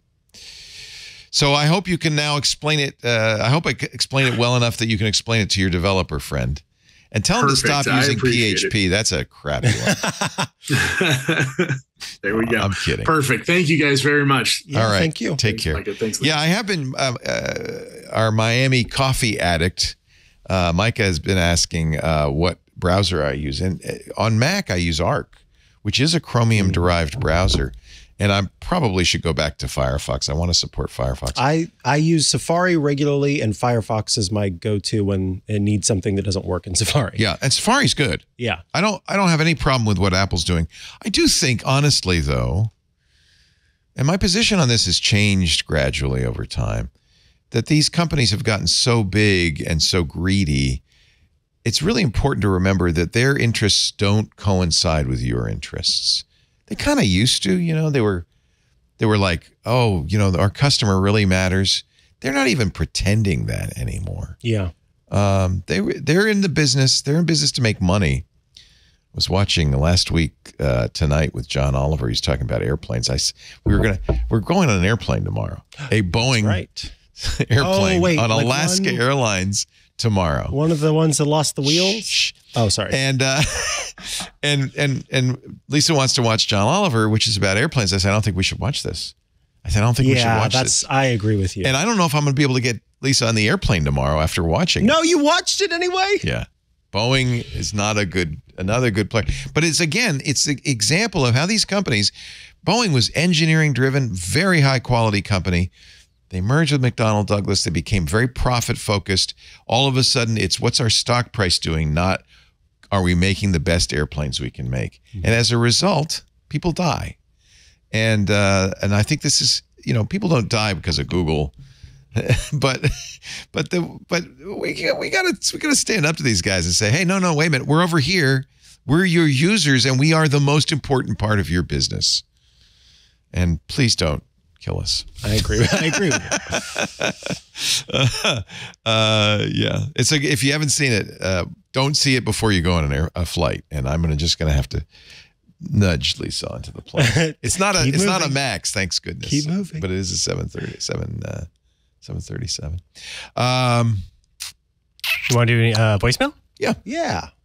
888-724-2884 during the week. Calling from Fallbrook, California. Hi, Mac. just Fallbrook. Way north of San Diego. Yes. Question: a while back, you had recommended the Artifact news aggregator as a great replacement for the Google News, which I've really fallen in love with. Artifact has really been quite a bit better. However, I just received notice from them that they are going to shut down their service at the end of February. Yeah, isn't that awful? So question: what's the next alternative? What's better than Google News? Can actually let you adjust some of the topics instead of ignoring what you say, etc. What's next, guys? Boy, that's a great question. I'm currently using a tool on iOS called Bulletin. Oh, I'll have to check that out. Bulletin is an AI newsreader that it does a few things that I like. One is that it kind of avoids it. Well, it doesn't avoid it. If you are browsing and it comes across a kind of clickbaity headline, it will use AI to read the article, ingest the article, and make sure that the headline isn't just, you won't believe what happens if you click on these 3 buttons on your Mac. It will change it to say, clicking these 3 buttons does blah, blah, blah, blah.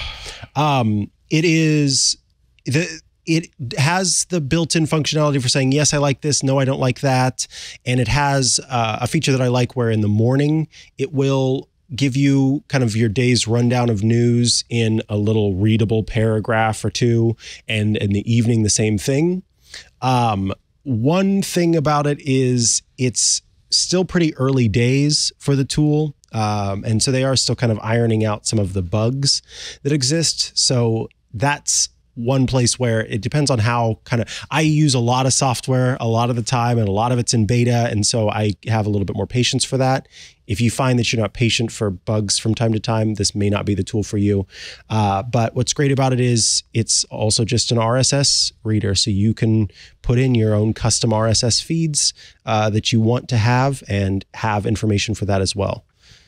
Artifact was created by Kevin Systrom, who started Instagram, very talented developer. He went to Facebook when they bought Instagram, left after a few years of suffering, and said, I want to redo the next thing. And he, there was, as far as I could tell, really no way to make money the way he designed it. He had enough money, he could do that. You see that a lot.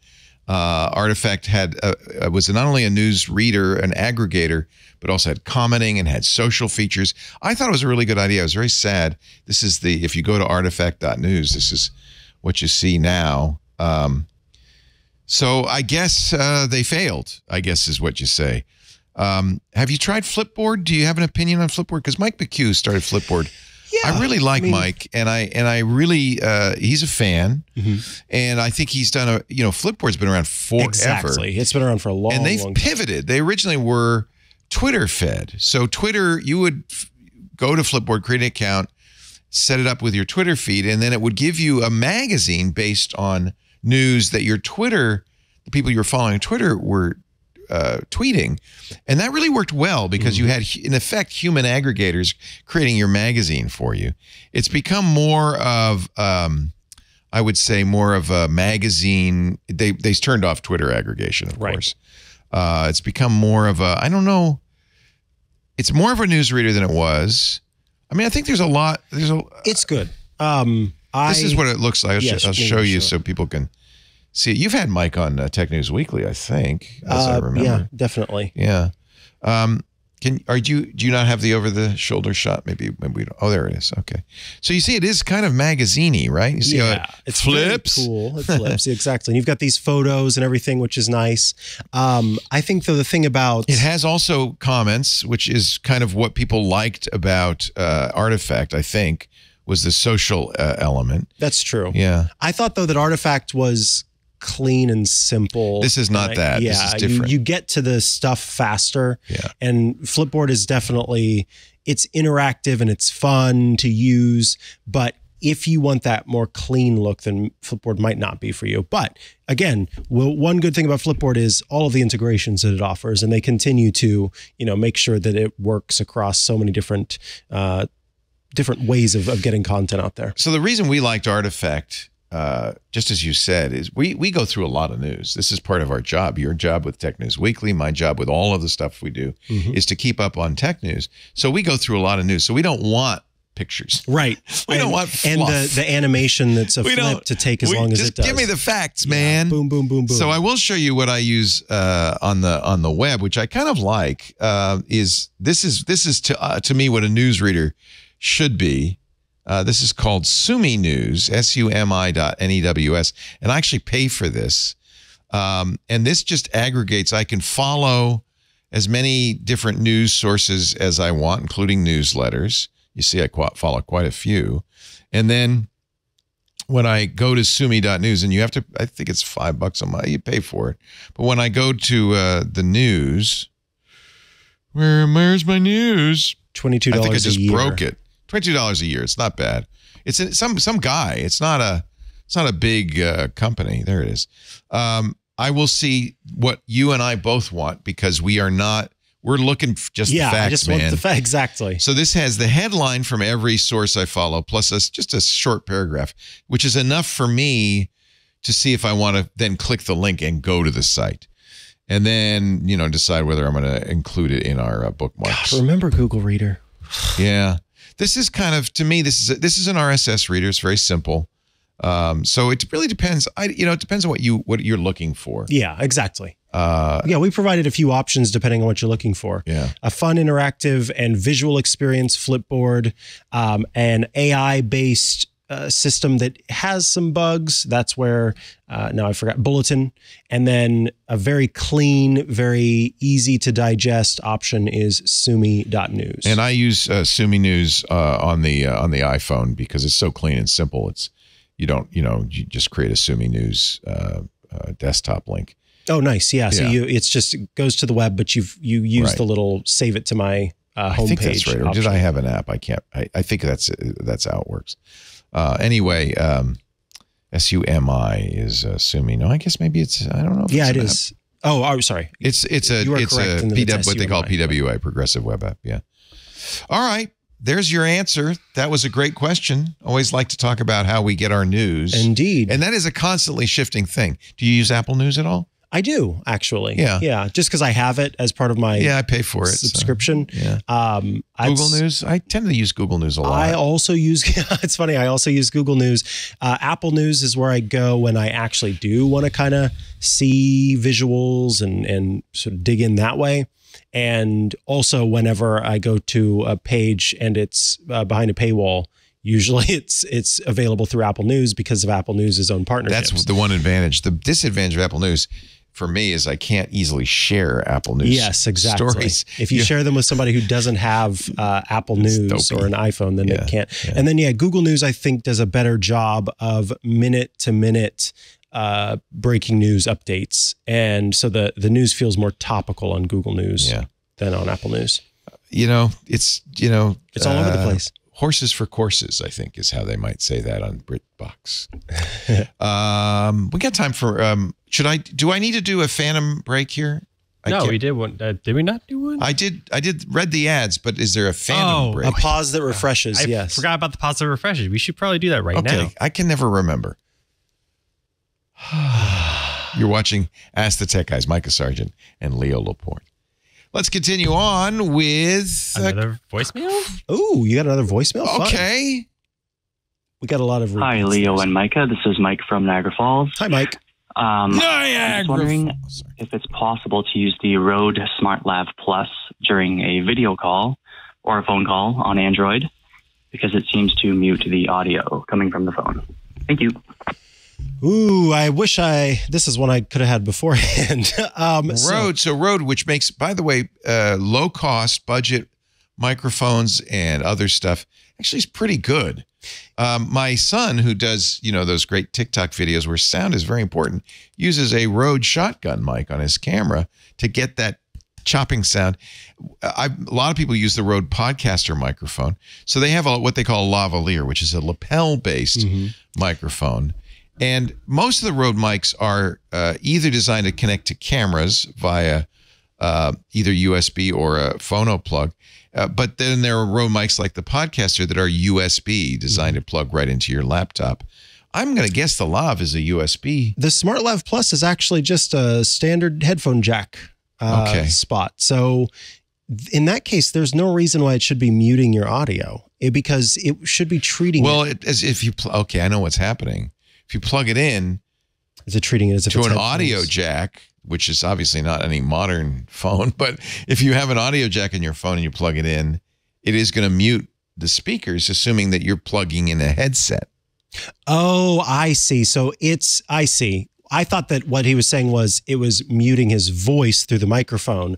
But yeah, if it's muting. I think that's what he's saying. Yeah. Okay. What you're saying makes sense. Yes. And it probably also thinks, right, that it's not just a microphone, but that it also has headphones as well. So it's piping the audio out through. Yeah. Exactly. Yeah. So that might be the issue here is that you're trying to use a simple microphone device and you need to have speakers as well as part of it. Huh. Wow. Double cookie pop-up box on Rode. I guess they do a lot of European business. $79. It would sound probably fairly good knowing Rode's stuff. It's an omnidirectional. That would be something I would recommend against sometimes. For a Lav, that makes sense, but omnidirectional means it's going to pick up a lot of room noise and stuff. If they had a USB one, you might be that would be better off.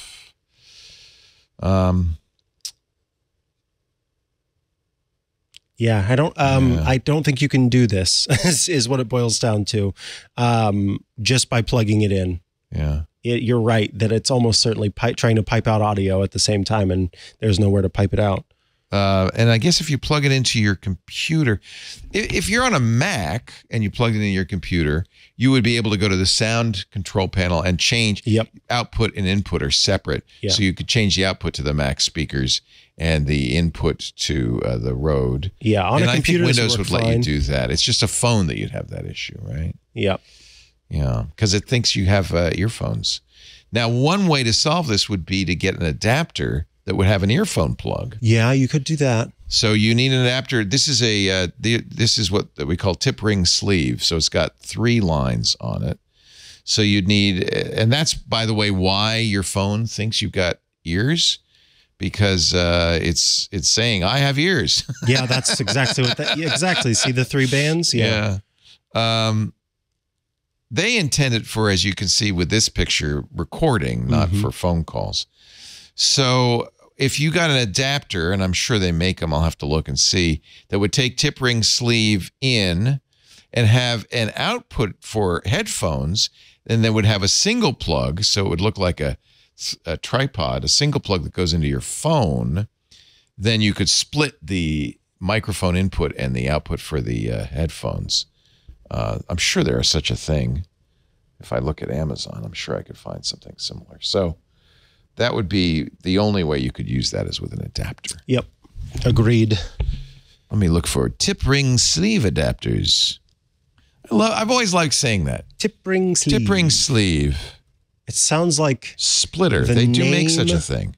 Of a British clock engineer. Hello, I'm tip ring sleeve. I will work on your grandfather clock. All the time. Audio splitter. And that's for, a lot of these are for splitting audio so that 2 people can listen to the same headphone jack. I don't think that's what you want. I'm sure Cable Matters makes something of the sort. You want something that with 2 inputs, one for headphones and one for a microphone, and then a single output. Oh, Rode actually makes something called the Mobile Interview Kit. Oh, there you go. And it has that's what it does. Headphone jack in the middle, and then 2 places to plug in lavalier microphones if you wanted to. It's called the Rode Mobile Interview Kit. I'm going to show you that on the screen right now. It's for dual lavaliers. It's specifically designed for their products. And this one, it's interesting, has a lightning port on I'm it. seeing that. So that's They for do have iOS, one- if you but I'm sure scroll they have down, a USB one as well. Looks like there. Keep going on the left there, that thing. Compact audio interface. That looks like it would be. Learn more. 2 microphones. Oh, great, an error. Whoops. While you're here, why not go somewhere else? Okay, thanks very much. So if you're on an iPhone, this would be your solution for sure. I'm sure you're not, because you're plugging that Rode Lav into the phone. So you're on some other. So I was able to get to the AI Micro. It is a little pricey though, because it is a full-on interface. It's $80. Yeah, it's doing more stuff. How about this? This is from one of our chatters. Tip Ring Sleeve has an answer for us. Is his name Tip Ring No. Sleeve? Hello, Tip Ring. This is the 3.5 millimeter audio cable. I don't know if this is Wait, that's what just you a cable, want. yeah. But thank you for the Thanks for the link. Thank you, Skinny Elephant Hershey, if that's your real name. Let's take one more. Should we do a call or? Let's do one more email to round it out. Oh, I like that. Yeah, This will be a triple email day, one of the first. Bitwarden and application credentials from Rob in Golden, Colorado, home of course. Many of us use a password manager, Mikah and Leo. He says your name. Oh. Do you add Micah's name on here just ever? Oh. I don't. You wouldn't do that. Many of us use a password manager to log on to web applications via a browser extension. MoCA. One of the features that originally attracted me to LastPass is the ability to also fill out credentials. When opening a local desktop application such as Quicken for Windows. When I asked the folks at Bitwarden over a year ago, they did not support that feature. I don't think they do to this day. So you're running the Bitwarden standalone app. I'm always cutting and pasting. Yeah. I don't think how would they even? Yeah, I don't even know how they would do. You would have to watch what you were doing constantly to be able to suggest. I am able to autofill my password and username after the fact with stuff that's on the desktop, running the desktop app that I use. But as far as for it to be aware of when you were using an app and trying to sign up for that app, I don't think you could do that without having constant screen recording. Which means whatever you were doing is being ingested. Yeah. And this is always an issue. I wouldn't on want Mac that. when it says, well, you've got to turn on complete control of your system to use this. Accessibility and all of I wouldn't. I don't think that's a good idea. So I don't believe Bitwarden will do that. No. I don't know what will do that. I was going to say, I've not heard of a password manager that does do that. And Rob, I think it's our advice not to let anyone do that, because that manager would then really be watching everything. There's one tool out there that does anything that's close to that, and it doesn't do that. It just watches what you do all day and then uses AI to give you kind of a review of what you did during the day. And again, not something I recommend. Not a good idea. Here from StarTech, thank you, Adasync, in our Discord, is the tripod solution I was thinking of. This plugs into the phone. One has a microphone, one has a headphone. This is from StarTech, $12.99. But there's got to be many people who make this kind I'm of thing. sure. Yeah. Once This you know solves that what to problem. call it, that's what Splitter. You just need to know what the problem is. Yeah. Okay. I could do one more. One more email? Why not? This one's a complicated one. Oh. How confident do you feel? Leo and always Mikah. confident. From Heather. My husband and I are traveling to Vietnam and Cambodia soon. It's really nice. Around this time of year, we always start to get people planning their travels, and it's always the same question. Yep. I'm going to guess. I haven't read it yet. It's going to be about cellular Sims, service. right? Yeah. We both have iPhones, and I'm trying to sort out the best approach to phone usage while I'm there. She has AT&T. My husband has T-Mobile. For myself, I'm looking at the International Day Pass versus purchasing a local SIM. And then for my husband, I'm trying to sort out T-Mobile's international coverage. You don't have to do anything with T-Mobile unless you want higher speed access. Right. T-Mobile does a pretty good job internationally. That's what I'll be carrying to Mexico. I don't fully understand how all this works. You're not alone. If I buy a local SIM, can I send and receive text messages? Yeah, to a new Vietnamese yes, it's number. going to be a new number, exactly. iMessages will work. So if they're not texting your phone. Correct. And this is that problem earlier. You can temporarily register that number with iMessage, but that does cause some headaches at times. She says, I can ask some of my friends here to use WhatsApp, but not all of them. WhatsApp would solve that also. Anything that uses data. So this is what we were talking about earlier. This messaging used to use just text messaging, which is phone number based. And then Apple kind of has a hybrid solution, which does both. It will prefer internet based. If it can't do that, then it will go to the phone based. And WhatsApp just is all internet based, right? So those are the choices. I'm not sure of all the iPhone settings I need to engage. What you could tell your friends if you did decide to buy a local SIM, I usually don't recommend that. If you have a modern iPhone, you can have dual SIMs. Yep. If you do have a modern iPhone and you have eSIM capability, then when you get to Vietnam, if you want, you can get a local SIM and keep your old SIM. You'll keep your old number. You will continue to receive text messages to that old number, as well as have the new data SIM that you purchased. She wants to use local maps, Google Maps, Apple Maps in Vietnam and Cambodia. Internet, send and receive text messages. Phone calls go to voicemail. I'll pick up the voicemail when I have Wi-Fi. Smart. Turn off all possibility of data and voice usage. So here's what I always recommend.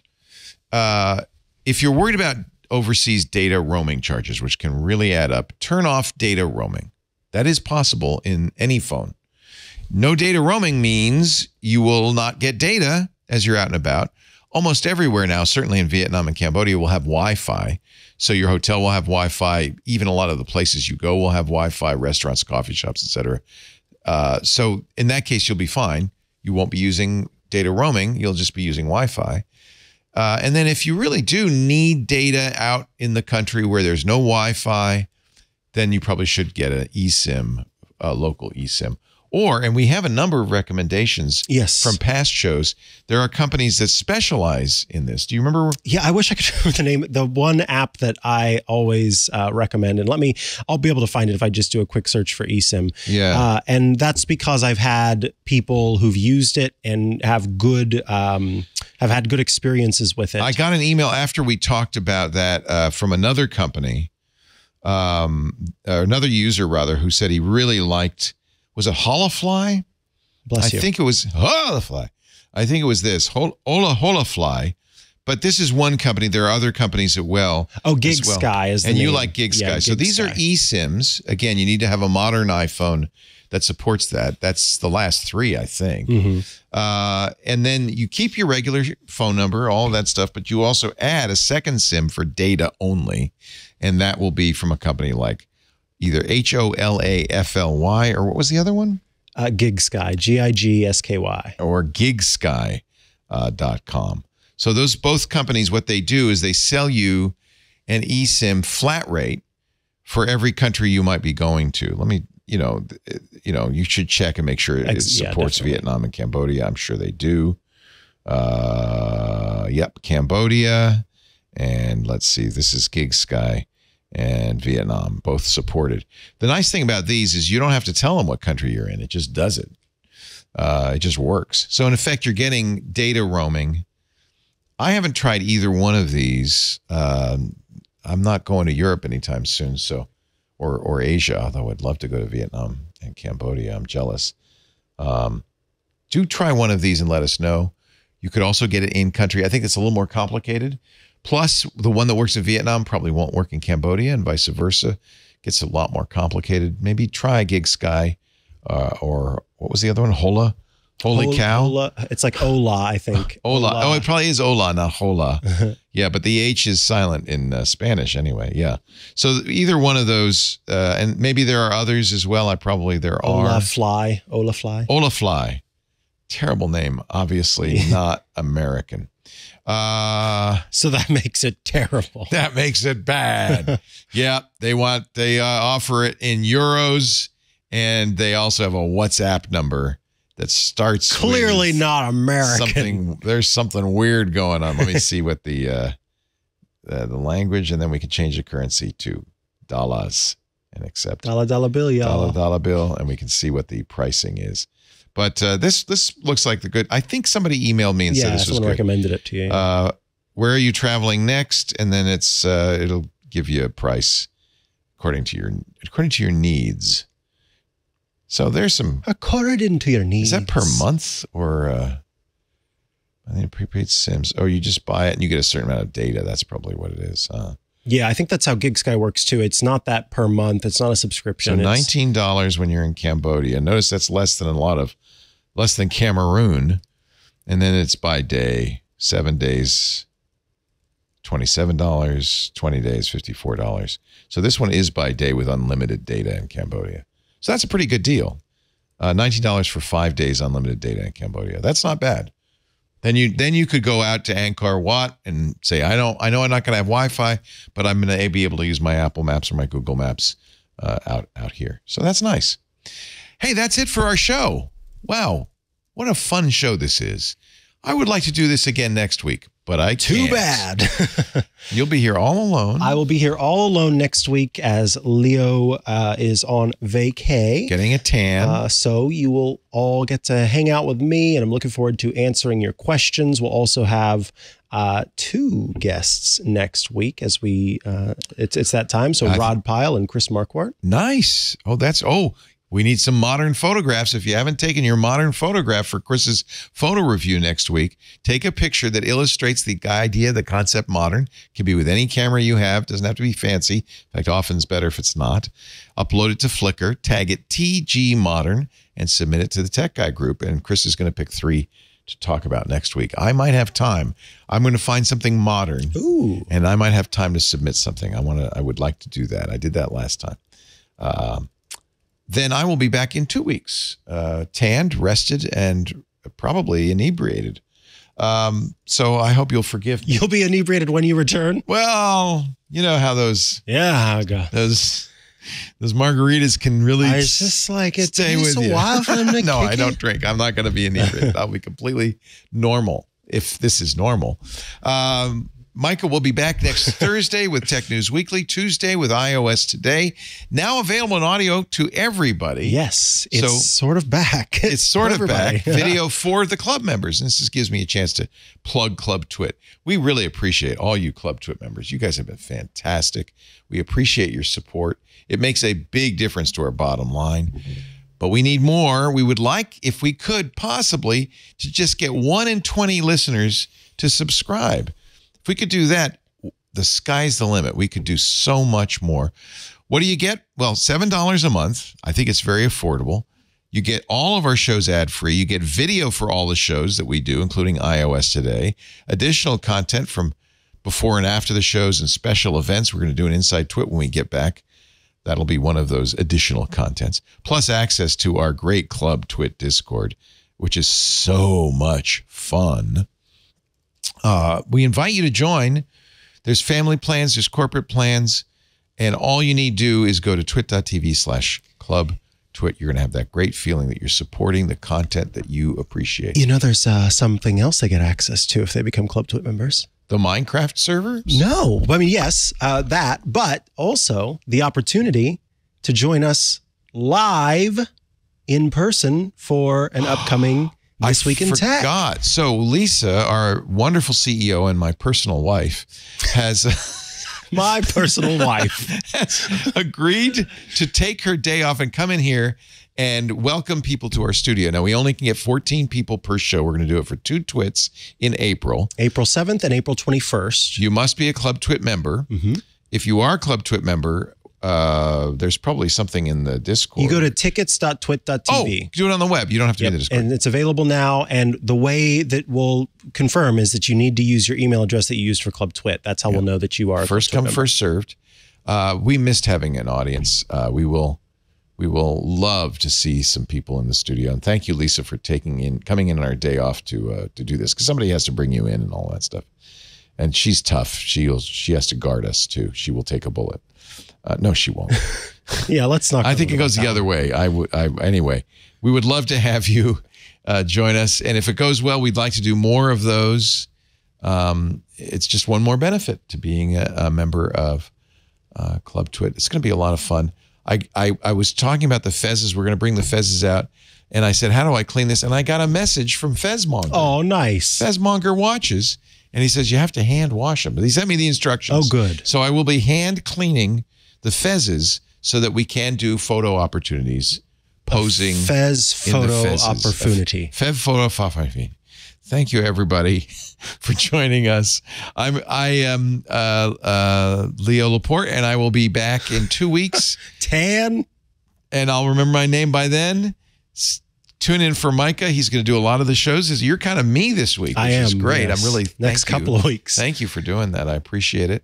We do the show Ask the Tech Guys on Sundays between 11 a.m. and 2 p.m. Pacific Standard Time. That would be, let's see, 2 to 5 p.m. Eastern Standard Time.